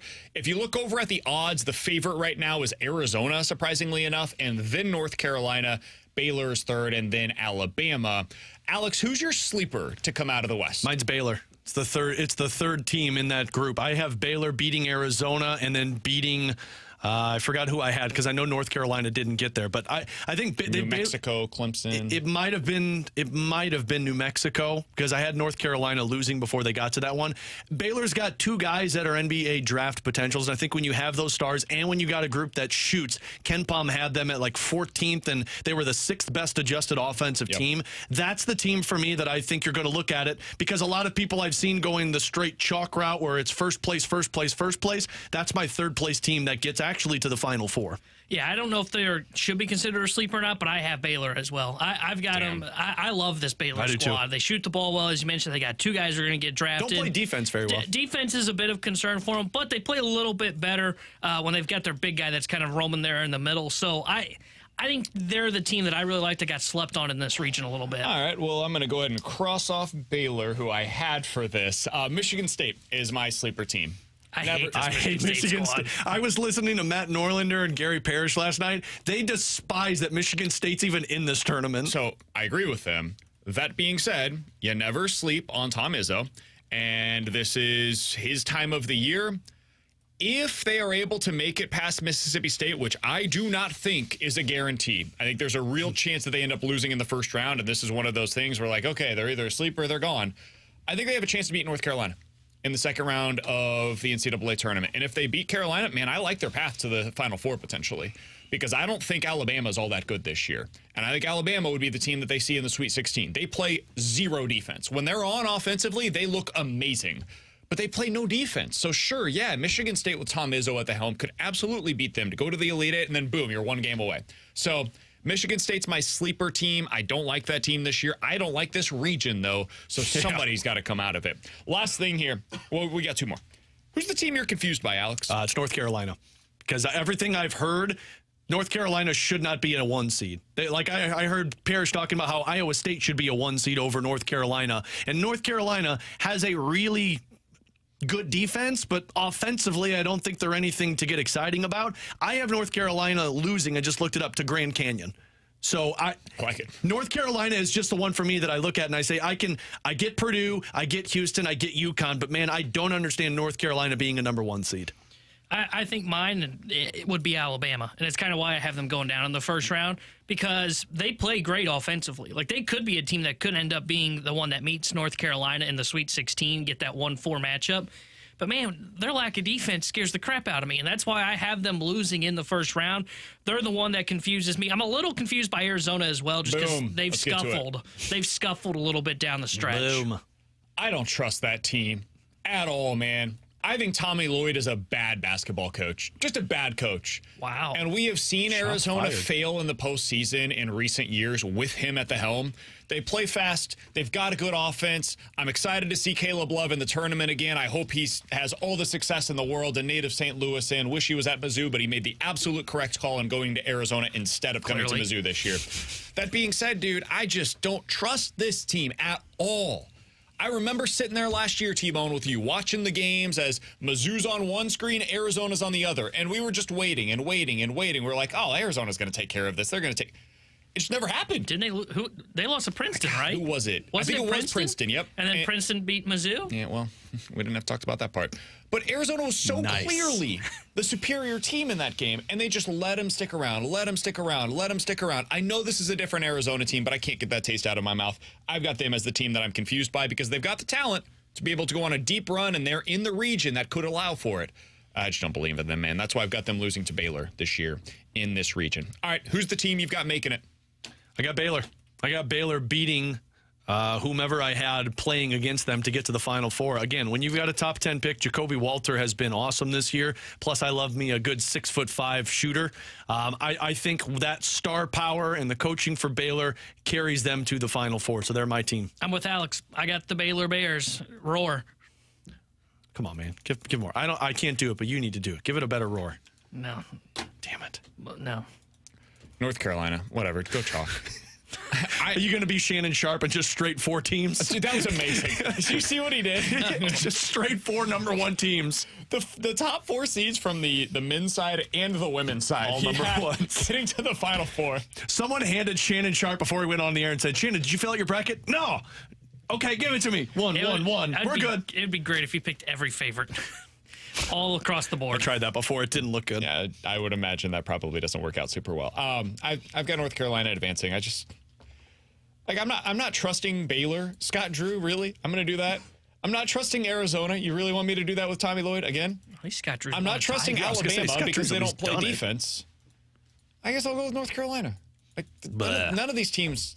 The West sucks. Somebody from your region, the Illinois region, should be in this one. Iowa State. I would trust UConn, Auburn, Illinois, and Iowa State over any of these schmucks that are in the West region. So listening, do yourself a favor and go listen to Gary Parrish's podcast. Listening to that man yell at the top of his lungs why Michigan State got into the tournament and why Iowa State is ranked as the 8th or 9th best team in the tournament is a joke. That region, Illinois got absolutely screwed with the way that thing goes. The committee hates the Illini. Well, they just know the last this year, 4 I think years. you got a better draw in the first and second round. Whatever. Previously, you got screwed with one of those 2 matchups. This year, it's to get to the Elite Eight, man. Good luck. Good luck. All right, coming up next, we'll put a bow on this thing. By the way, the NCAA tournament is here, and you can watch the games this Thursday and Friday with 101 ESPN and Bud Light. We're going to be out on Thursday live from Cybergs in O'Fallon, Illinois. Come on out and join us. We're watching the games during the show. The Fastlane will be broadcasting from 2 to 6 out there as well. Then on Friday, you can join both shows as we broadcast live from Helen Fitzgerald's out at Lindbergh. It's all presented by Bud Light. Full details at 101ESPN.com. The Rewind coming up next.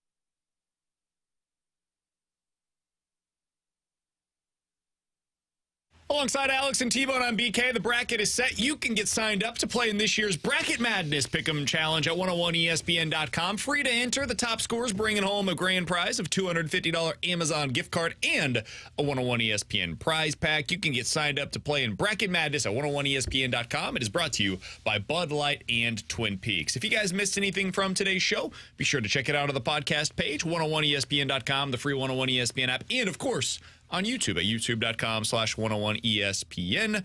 It is all brought to you by Dobbs Tire and Auto Centers. Alex, to finish out the show today, we'll finish where we started, which is for those that aren't buying into the Blues. Can tonight's game change it? You're going up against one of the top contenders in the Western Conference. You're going up against one of the best lines in the Western Conference. Is this enough, or do you think it's going to take more still for the Blues? I think it's going to take more. The way I look at this is I don't think you lose anything if you lose tonight. Even if you get blown out, you look at it and you say, yeah, well, they're the superior opponent, and you're not expected to be a Stanley Cup contender. And if you win this one, you're going to look at it as, okay, well, you're buying into what they're doing.